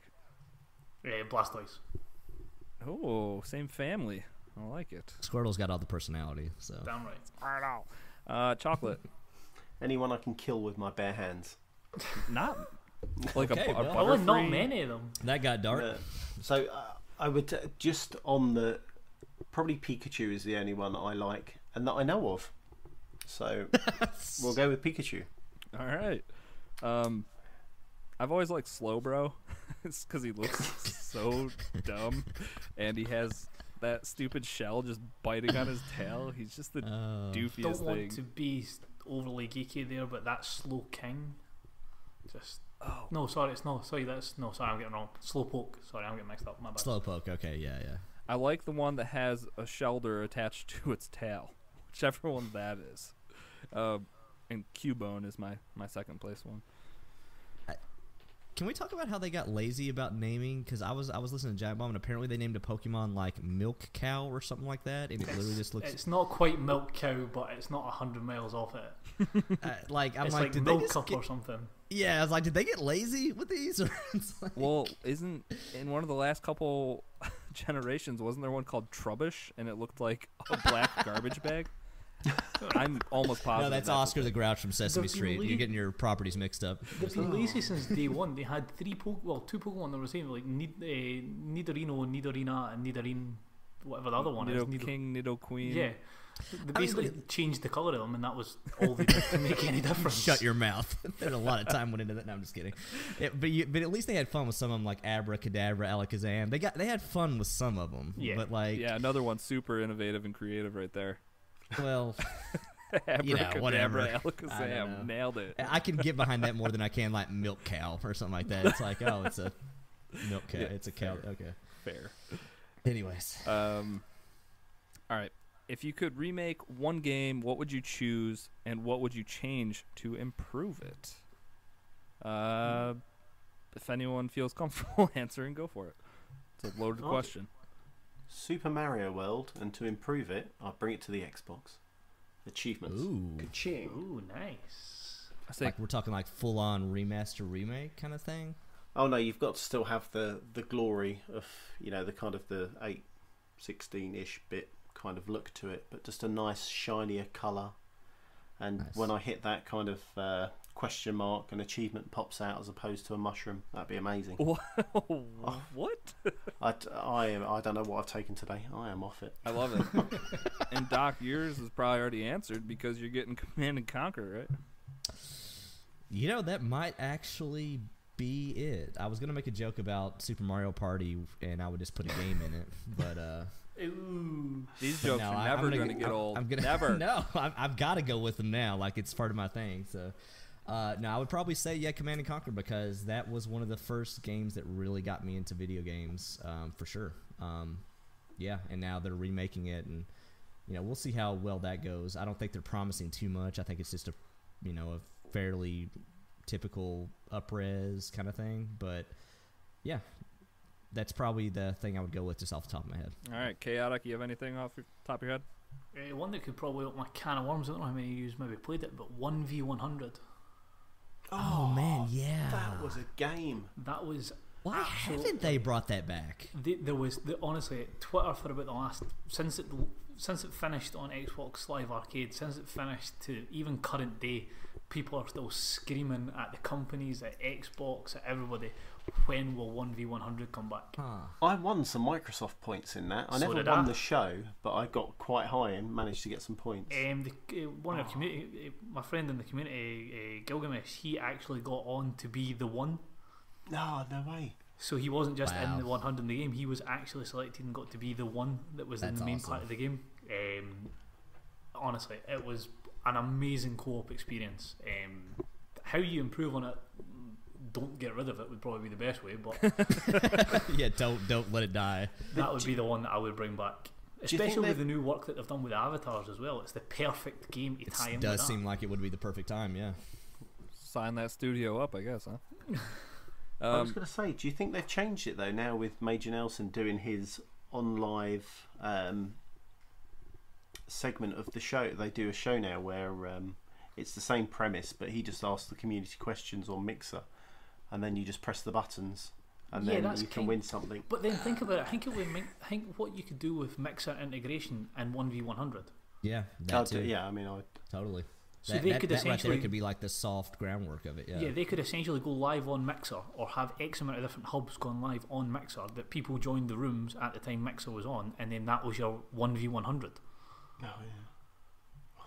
They could do so much with it with the streaming services that are available now. Yeah, it does seem like they're way more capable of making that a thing. Yeah. Sign them up. Definitely.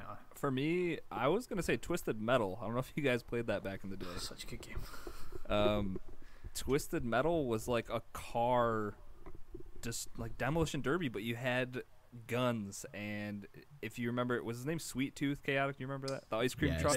it's the clown. Yeah. Yeah. A remake of that. I remember having so much fun playing that game back in the day, just with friends, just driving around trying to kill each other, being like on the top of parking garages, trying to knock people off, stuff like that.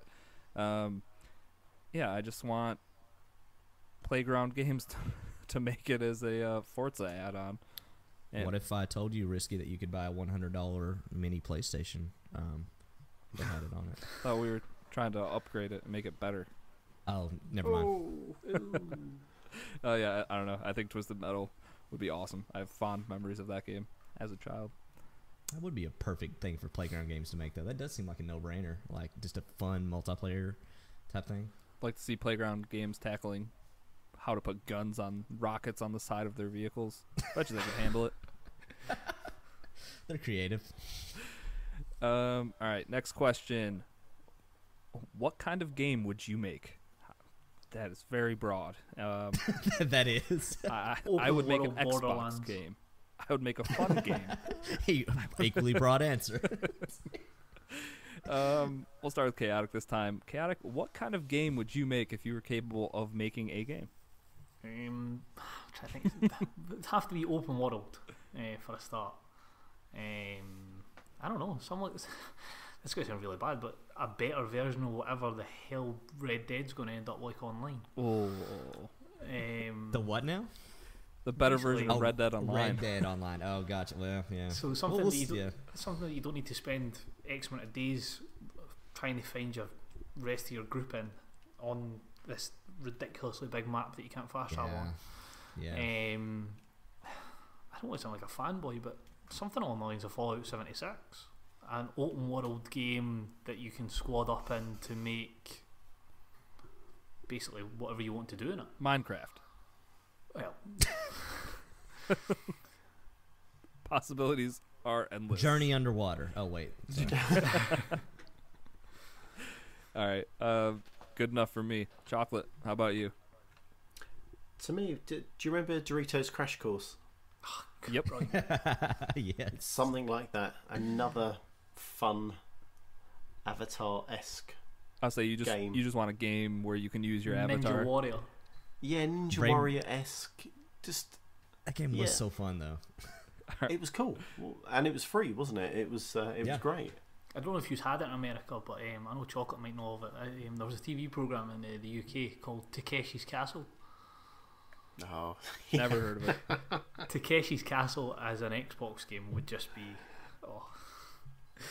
fantastic. I'll take your word for it. Oh, God. Doc, how about you? I would have said, actually, I was about to say I would have said Stardew Valley, but they made that because I was a big fan of the Harvest Moon games back in the day. But no, I would totally do a spiritual successor to SOCOM 1 and 2 on the PS2 because that's still my number 1 and 2 game of all time to this day. Got me into online gaming. Had a clan going forever in those games. It was just so fun and competitive to play those games online. And yeah, and I don't feel like there's really a game like that anymore. And maybe a game like that doesn't succeed nowadays, but I would definitely want to do a good remake of SOCOM 1 and 2. Yeah. All right. Well, you could have used that to answer the last question 2 times before about what you wanted to remaster or remake, but we'll take it. I know, but I don't think a remaster of those would hold up, though. Honestly, I think you have to do something. I think you have to add new stuff to it because they basically did that with SOCOM. I guess the whatever one came out on the PS3, it wasn't SOCOM. It was after SOCOM 3. Part of the combined question assault, is what would you do to improve it? I don't know. I don't know if I know the answer to that. I just know it needs to come back, and I would want to improve it. I don't know if I necessarily have the answer to how to improve it, though. Yeah. I'm just being a dick. Sorry. Yeah. No, you're good. I don't have a good answer though. Yeah. My answer for this is gonna sound weird, but I always wanted to do like a life simulator, kind of like The Sims, or like Second Life or something weird like that. But each different part of the game was going to be super polished. So if you're going to start off growing up, whatever, and then say if you wanted to join the military once you had gotten out of high school or whatever, you would literally go into a game where the combat was going to be like Battlefield 5 style. Like you would be playing Battlefield 5 essentially, like that polished of a game if you wanted to do that. If you wanted to be a race car driver or something crazy, you'd be playing Forza. It was going to be like a hub for all these super great other games, which, if any of this makes sense, yeah, so it's just going to be like a hub world for all these other good games, but it was kind of like The Sims too. Okay. If that makes any sense. In my head, it's so fun. You guys should try it sometime. Once I pay my friends to make the game, I'll give you guys codes first. No, cheers. Gonna happen. All right, next question. What is the airspeed velocity of an unladen Xbox One X? I think Chocolate should answer this one. Yep. 7. All right. 7. 7 units. 7 units. 7 bananas with cream cheese. Great. I have no idea. I think that's probably as good of an answer as we're going to get out of that question. I just keep rethinking the whole Monty Python scene in my head. That's such a good movie. Where did you get the coconuts? I love it. Did anybody else here watch the Monty Python Holy Grail? The coconuts are the horse. I know, but it's that same sequence of the joke though. It's and then this guy gets his arms and legs chopped off. Yeah, the Black Knight. The rabbit. Dude, What, behind the rabbit? It is the rabbit. When's the last time you watched that, and how often do you watch those movies? Because I think I've only watched it once, and all I can remember is that stupid scene at the bridge. Honestly, probably back in high school, but it's such a classic. Stuck though. with you. I love it. Yeah. All right, next up, with Xbox discless. This is phrased weird. Yeah, you almost had my problem, didn't you? Diskless. Nope, diskless. So with the rumor of this new diskless Xbox and day one patches being what they are nowadays, do you feel that disc-based games are still worthwhile? I will start and just say that I bought Assassin's Creed Odyssey as a disc game because it was $27. So as long as they keep on being cheap and able to be rented through Redbox, I think they're great. But also, don't you... you still have to download the day one patches even for a digital game, though. I think more for the fact of they can have them ready installed with digital games. Because the Fallout not have that problem, that they were going to have a massive disc update to do as well if you had it on the disc, but not if you had digital.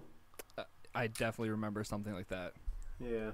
I mean, I think that is the key, though, because, it's like you said, the only time worth getting them nowadays is if they're cheap, but even then you still have to deal with the problems of you're going to have a patch no matter what, you're going to have to update no matter what. I think the value in disc-based is gone other than just getting them cheap.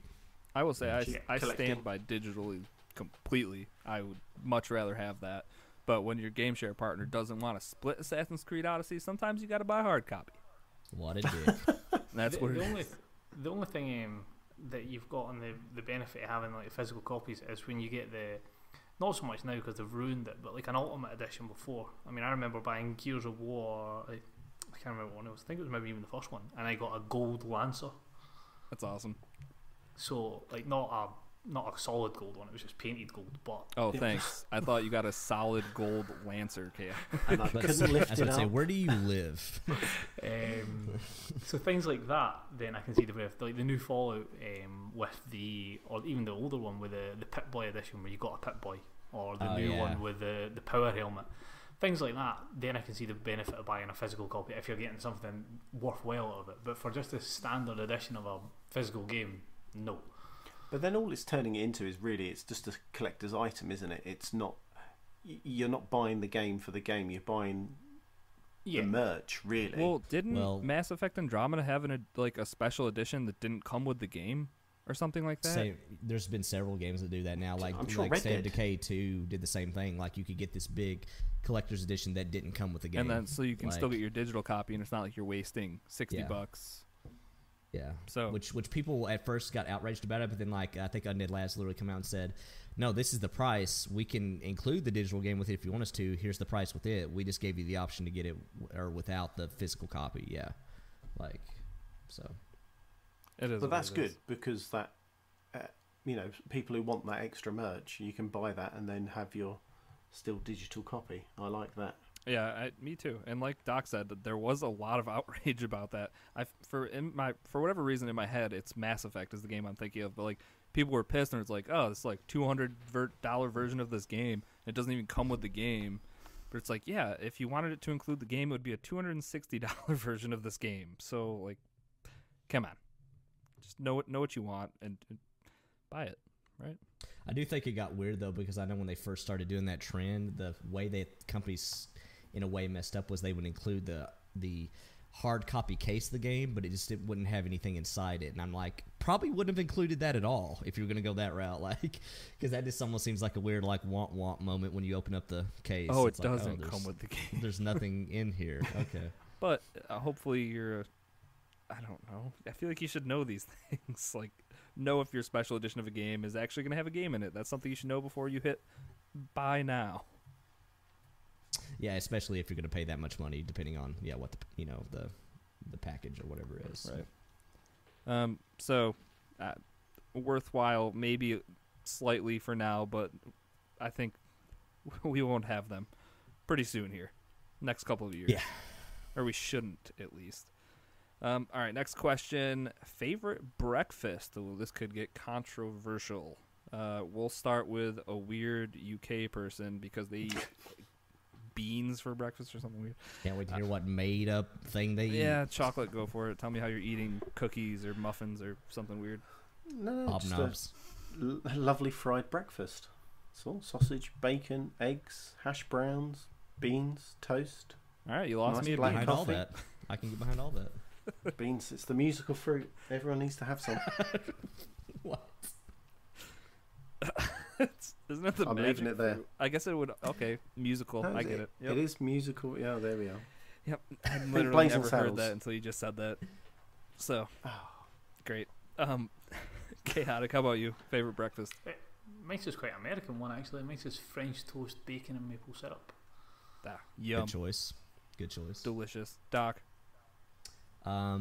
Everything both those guys said as far as a spread, but if I had to pick one, I would say biscuit. Really good biscuit and gravy. I like really good biscuit and gravy All right. for sure. And for me, I love breakfast burritos. All the best foods wrapped up in a Yeah. burrito with some hot sauce or ketchup, whatever you're into. I don't hate. Does that have beans in it? No, what? Beans? You could isn't put beans a in it. breakfast food.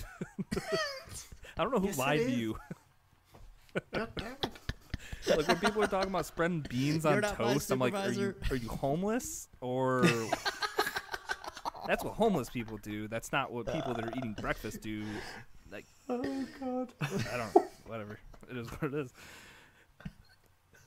All right.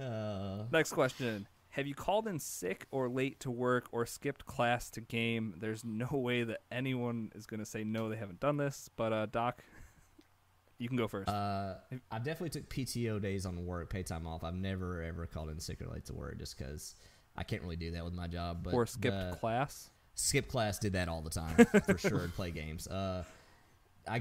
In ways to where I didn't even necessarily get penalized. It doesn't matter. I've graduated. I've got my degree now. They can't take it back. But it would be like I remember law class in grad school.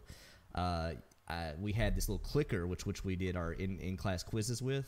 And it was tied to your student account or whatever. I roomed with two of my buddies that we were in the same program, and one of them was super studious. He never missed a day of class ever. And me and my buddy, like if Call of Duty came out or something like that, and we had went to the midnight release and stayed up all night playing it, we would just give him our clickers to go to class and click our answers for us like we were there, because that's how they did attendance too. If you participate on the quiz. So yeah, class all the time. Would skip for games. Like if I remember Skyrim came out in 360, and I stayed up all night playing that. Missed a whole day of classes afterwards. Yeah, definitely. How about you, Chocolate? Yeah, all the time. Yeah. Just see ya. I'm out. I will. Just no. Yeah. Not even phased. I think I did Mass Effect 1 when I first got into Mass Effect 1. I was definitely late for work a few times, driving that bloody buggy and getting it lodged in a blooming dune or so. Oh, drove me potty. But yeah, I don't care about work. I'm the same way, and like my work's pretty relaxed. So it's like if I have a real late night of gaming and I don't show up to work till 10, it's kind of just like, well, stay till 6 then. Just make up the hours. But college, yeah, definitely. Oh, for sure, yeah. Gaming's way more fun than going to class. So 100%. and like you said, Doc, using PTO, I do that all the time. I think Red Dead was the last thing that I took the day that released off. So Yeah, Battlefield 5 for me, it took like a couple days in there. Yeah. all right. Next up, who would you have in your own game? We should have paired this together earlier. Is there anyone My special fault. that you'd put in a video game? Doc? I don't even think I have a good. I don't think I have an answer for this. I mean, Terry Crews is the right answer, right? But I guess that that now we know that is the right answer. our dream is coming true. Just a little bit. I have to wait a little bit longer. I don't know. Maybe Clint Eastwood in a Red Dead. Maybe back in his prime. Western prime. I don't know. Maybe something like that. What about like Heath Ledger's Joker? Oh, hell yes. Actually, that is the right answer right there. That is the answer. Pack it up. We just have to make that work somehow. Working out the logistics might be tough on that one. Yeah. Damn, yeah, that would make a Batman game for sure, though. Would you not pick Donald Trump in Fight Night 3? All right, so next question. If you could have any guest non-community member in the revolving chair, who would you pick? Terry Crews. Again, easy. That's just Chocolate's answer the rest of the way out. Doesn't matter the question. But if you can't get Terry Crews, you need to get the next best buff guy, and that's definitely The Rock. Oh, yeah, geez. charismatic dude, The Rock. Yeah, Right. for sure. The And Rock he is the best person. Easy. He would get beep slapped on Chocolate's Call Out Challenge. Can you imagine? Will you just the next one God. you do? Will you just try to call out The Rock and see if he just happens to hear it and gets Dude. back to you? Could you imagine how he would play off that too? How much into that he would get to? Like, I'd show him my smell. no. Could you After I imagine eat how some awesome beans. it would be though if he went off on like a candy ass rant on Chocolate Bear like in the Call Out Challenge, like with full rock, Oh my God. Chocolate would piss himself right in his chair. Right in his chair. I think it'll be a little bit more than piss, but anyway.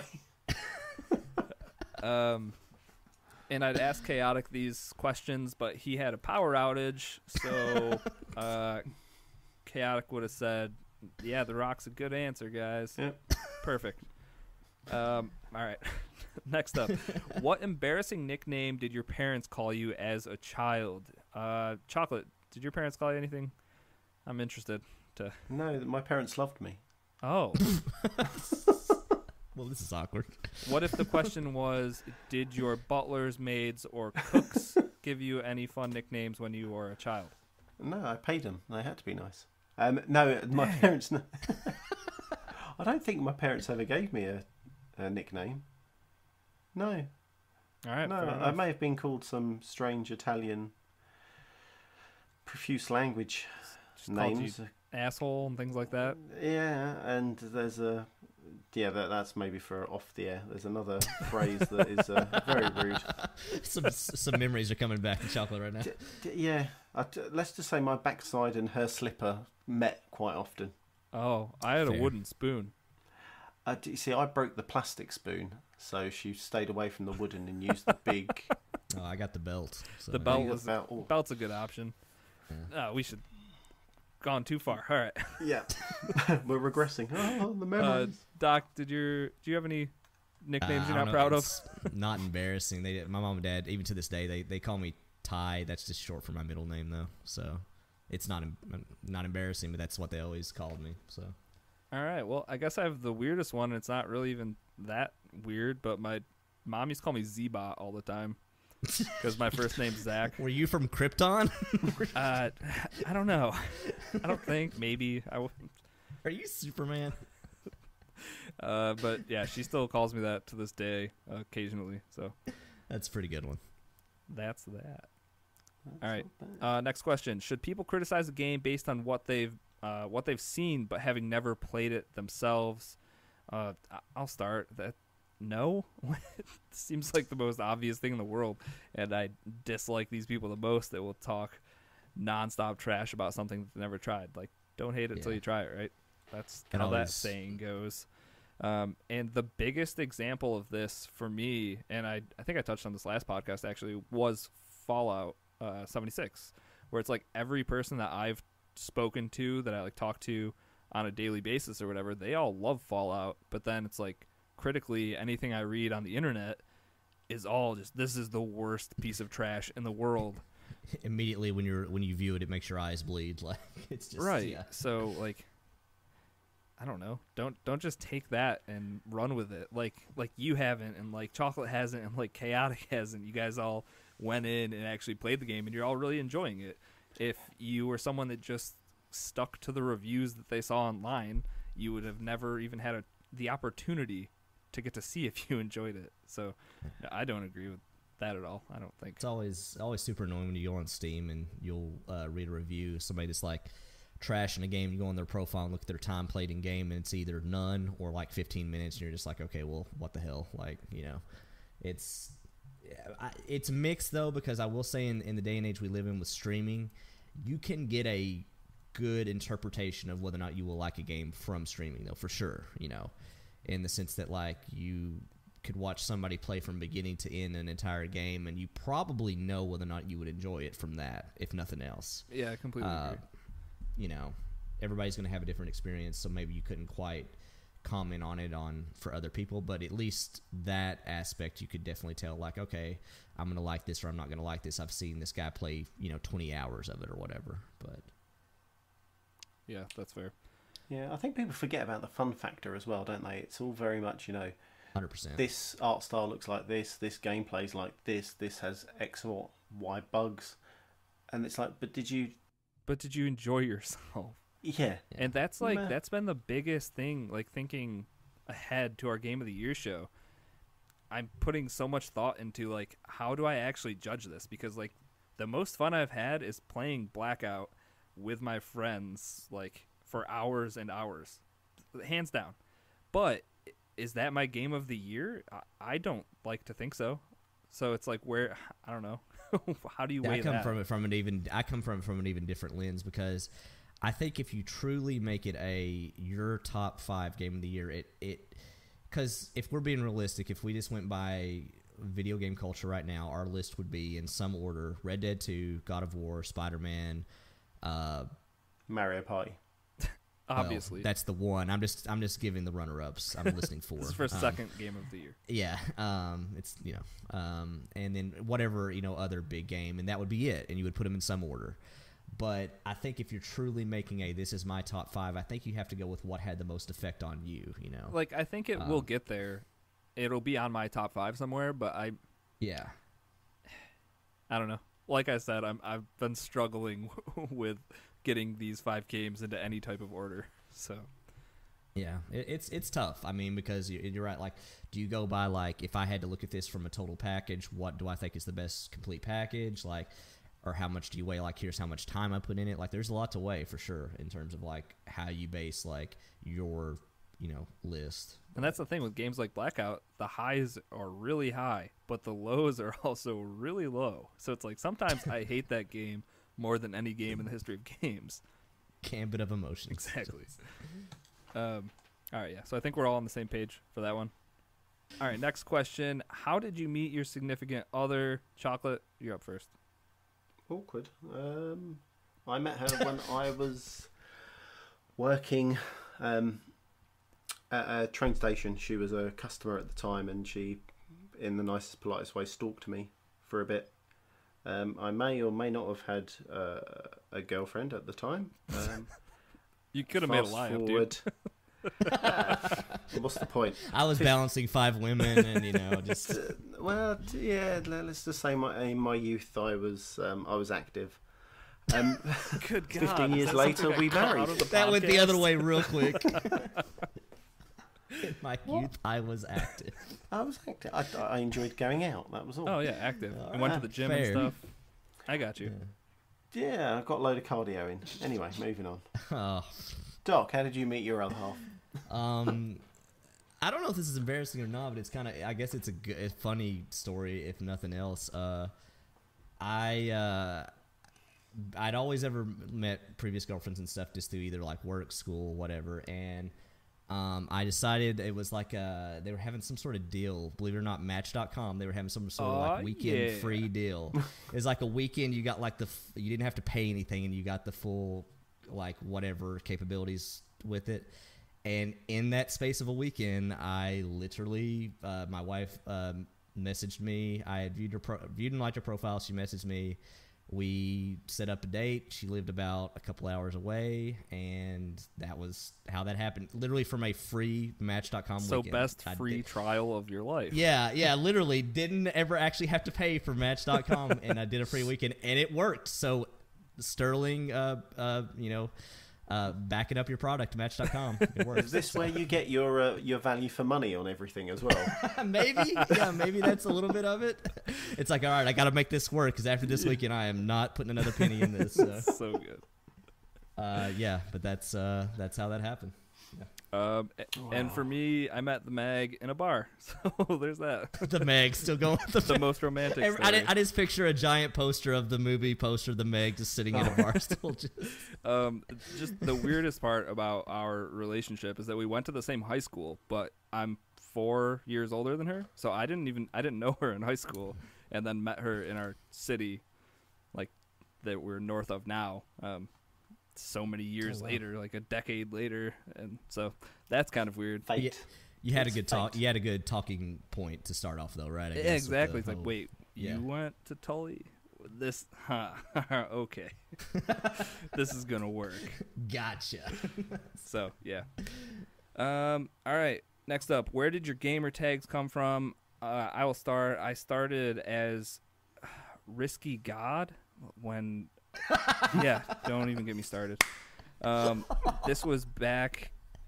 I don't know. The first time I ever had to make a username on a PC would have been where that started. It then turned into Risky Kill. It's been risky a long time ago. It's just what comes before and after that has just always changed, and I have no idea why it started way back then. But I changed it to Risky the Kid because I was trying to get rid of having like I's and X's at like the front and backs of my name. So landed on Risky the Kid. Risky the Kid 420X. Exactly. Luckily, I didn't have to do that. How about you, Doc? This seems self-explanatory. used to be Doc Coffee forever, and that's a play off my last name is Coffee, Coffey, and I just did the Coffee, and I just did that forever, and then I changed it to Doc H1X1 as a play off H1Z1 or any of the zombie stuff, and just so I could unify my name across everything and just get it. So. And Chocolate Bear, we touched on this last week, actually, I think. Yeah, most weeks I think we touch on it. It's Scrubs. Vanilla Bear just doesn't sound right, and obviously Chocolate Bear does.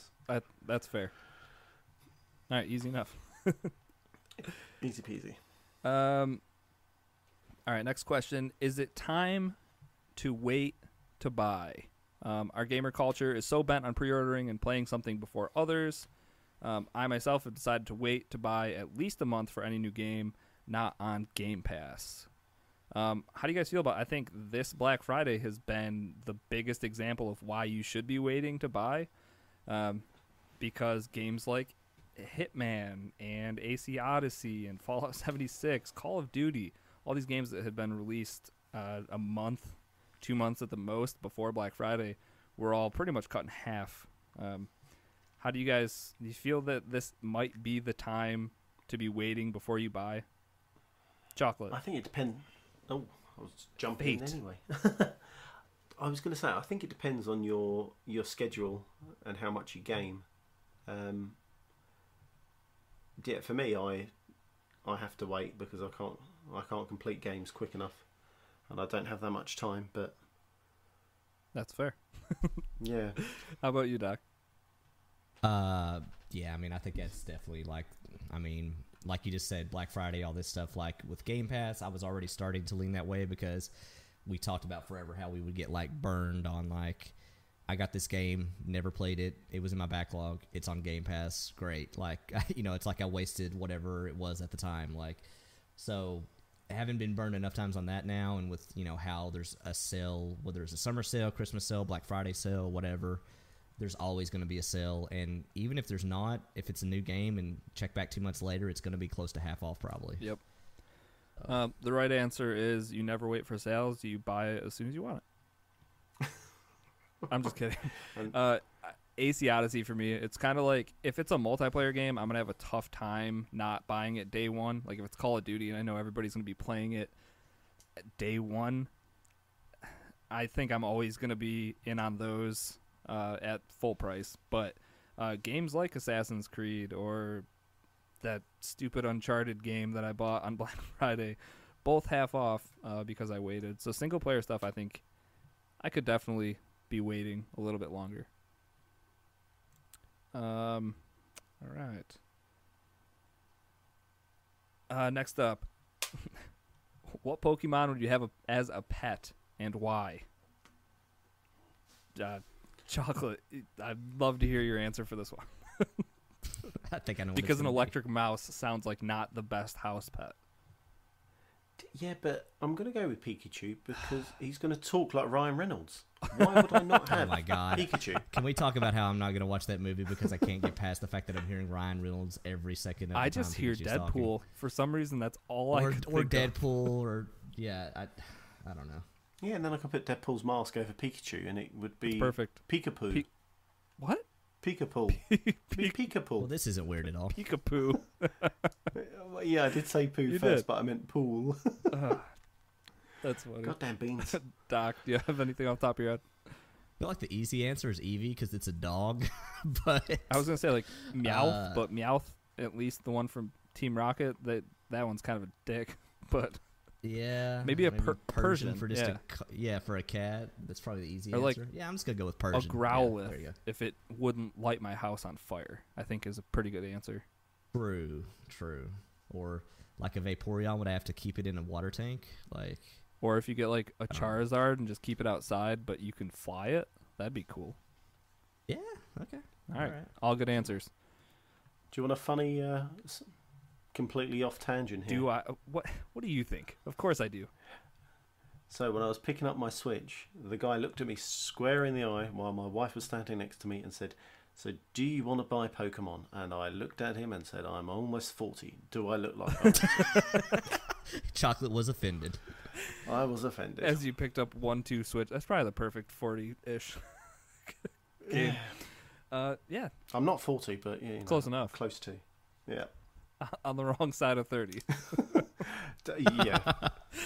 Slowly edging my way to 40. All right. Next up, all-time favorite game console. Doc. It's tough. If I had to pick between my three top are SNES, PS2, and 360. Probably would pick 360 if just because Xbox Live and achievements ended up having such an impact on everything. PS2 is a really close second, if not top, though. And SNES is really where I first really got into gaming a lot. So, but I would say 360 would be my pick, though, with the PS2 a really close second. All right, Chocolate. See, I'm going to say 360 as well because of the integration of Xbox Live and opening me up to, multiplayer gaming with someone not next to you. It's like you're saying, Chucky. Yeah, it's probably why I'm still into gaming as much as I am now. Actually, looking back, Yeah, and then 10,000 Fists. I made friends with him through another friend on the 360, and then we've been friends ever since. So, just that whole kind of progression, that I think is my. That definitely counts for the something. reason why. Yeah. Yeah, it's ridiculous. I think it goes on a couple of weeks ago when we were saying about how you make more friends online now and play games just through gaming. Yeah. And that's, along the same lines, I would say one of, if not my favorite, would be the NES. And that was because that's, like, my dad had one. So that was always around when I was growing up. And I played tons of games back in the day with my dad, split screen on the NES. So that's tough for me to be like, yeah, there was a better system. A runner-up for me would be the Switch, though. Like, with it being portable and the quality of games you can get on a portable system finally, and like some of these ports we've had, and just the whole idea of it, it's so unique and different than everything. Like sliding the controllers off the side, hand each person a part of your original controller, and the two of you can play on this screen wherever. It's small. Everything about it is small. The little Joy-Cons are small. If you're using just one of those, the screen's small, whatever. But I don't know. I love the Nintendo Switch a ton. So it's definitely Nintendo consoles for me, I think. I mean, the further we get away from it, or how it ends up doing, it might end up being one of the top for me too, just because, like you said, it took the idea of like the PSP or the PS Vita and like made it work in a big way. So Like it made it rival these next generation consoles in its own ways, obviously. But yeah, and because of its popularity, it's getting ports now. Yeah. So yeah, for sure. So I'm going to get a whole week with it soon. We're going away, so I can't wait to utilise the whole kind of portability and game while the kids are asleep. yeah, I think forward this to is it. going to be great for you, Chocolate. I think you'll end up putting a lot of time on the Switch, I think, if you stick with it. Oh, It just seems like you're always kind of like on the move, or like if you have to be in another room, you don't always have to pause and stop something, or if you have to lay next to one of your kids, it's like you can play the Switch and do that. So Right. that'll definitely be good. All right, what game from any console that the majority of people generally say is terrible do you secretly enjoy playing? This kind of feels like a guilty pleasure game, I guess. Is that Fallout 76 right now? I mean, yeah. Fits. Any of you guys have answers off the top of your head for that? So I normally go mainstream anyway, but I think off what Doc said, definitely Fallout 76 because of the hate it's getting. Those few hours I put into it and playing with a friend was good. Maybe for me, Mass Effect 3, from all the hate it got for the endings, I still really enjoyed that game. I still don't. Yeah, I don't know if I feel like I was tied up in the like narrative there. I didn't have any issues with Mass Effect 3, and I will say that out loud. I thought it was fine. I didn't. The funny thing was, unless you replayed it to get a different ending, you would have never theoretically known anyways. Maybe that's what the issue was. Because I was like, all right, this was fate. Like this was gonna happen, and I am satisfied. That was like that was the early days of that was just the early days of the internet hate machine kicking up on stuff. The outrage. So it didn't get its full brunt of it at that point. Or even another one that like I think some people have come around on, but like Mass Effect Andromeda as another Mass Effect game, I feel like there was a ton of just unwarranted criticism against that game. Like some things graphically were kind of off, or the facial animations, sure, they were kind of a nightmare. I one time had my person like bend over and like crab walk down a set of stairs, so that was real weird. Like that sounds like Game of the Year material to me.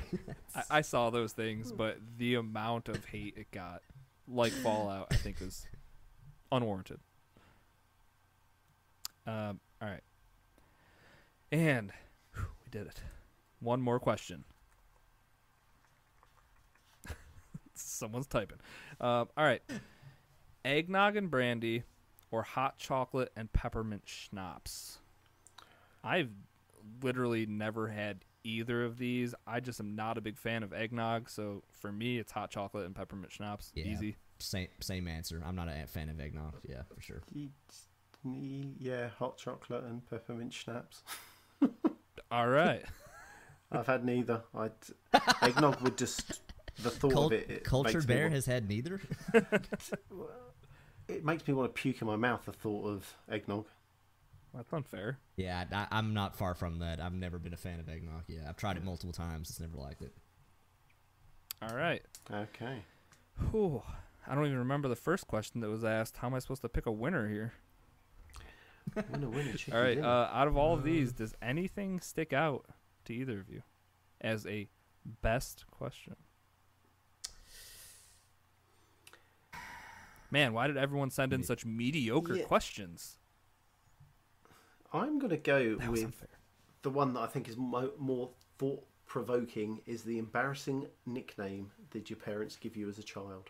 Yeah, I think I will, just because how good an answer Risky had. Too. You guys can just call me Z-Bot from now on. I will change it in Discord and Twitter and Xbox. of the clan Z-Bop.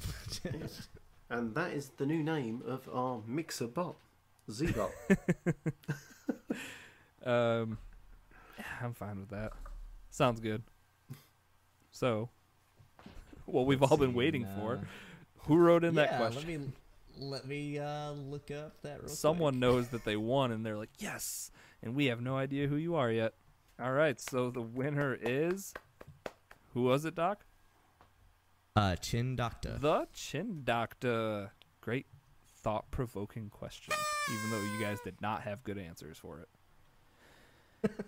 My parents loved me. Mine was My boring. parents loved me. Yeah, so did Doc's, apparently. Mine are the evil ones. I really thought Chocolate was going to throw in one like, yeah, they used to call me Mistake, but no, didn't get anything like that from Chocolate. So. All right. No, I was told I was a mistake. Anyway, moving on. Well, they didn't want to just call you Mistake. That's mean. Yeah.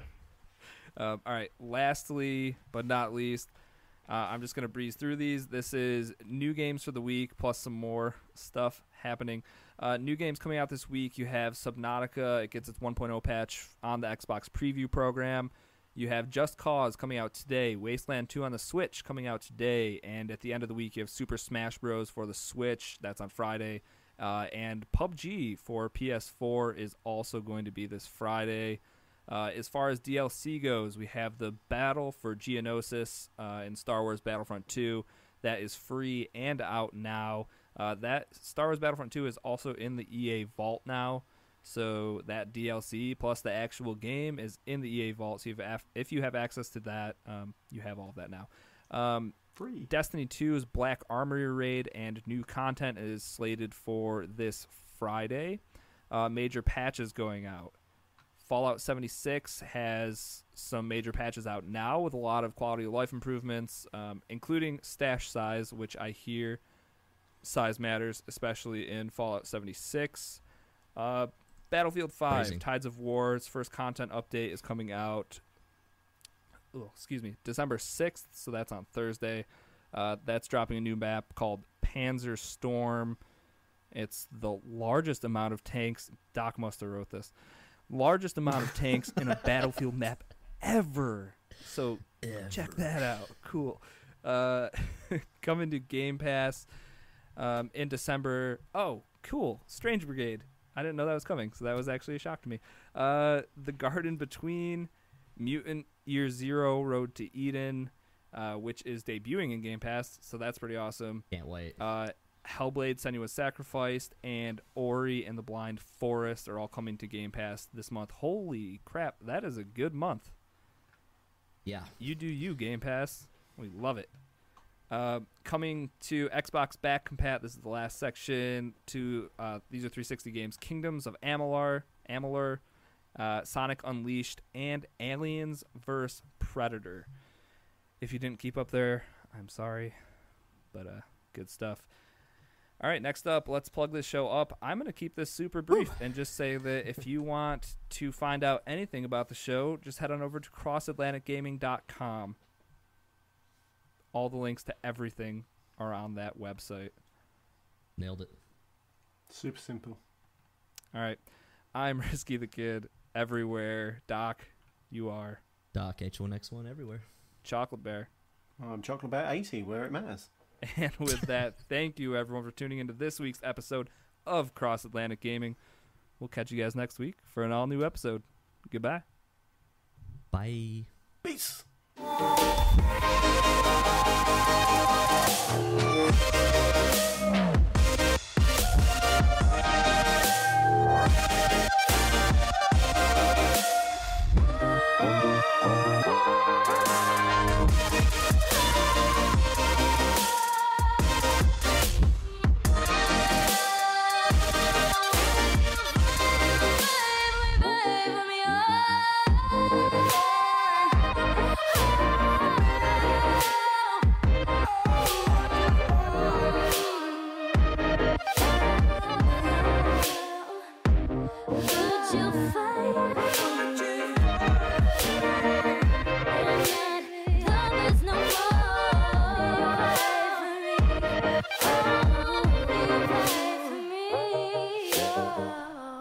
Got a not joke, Chocolate?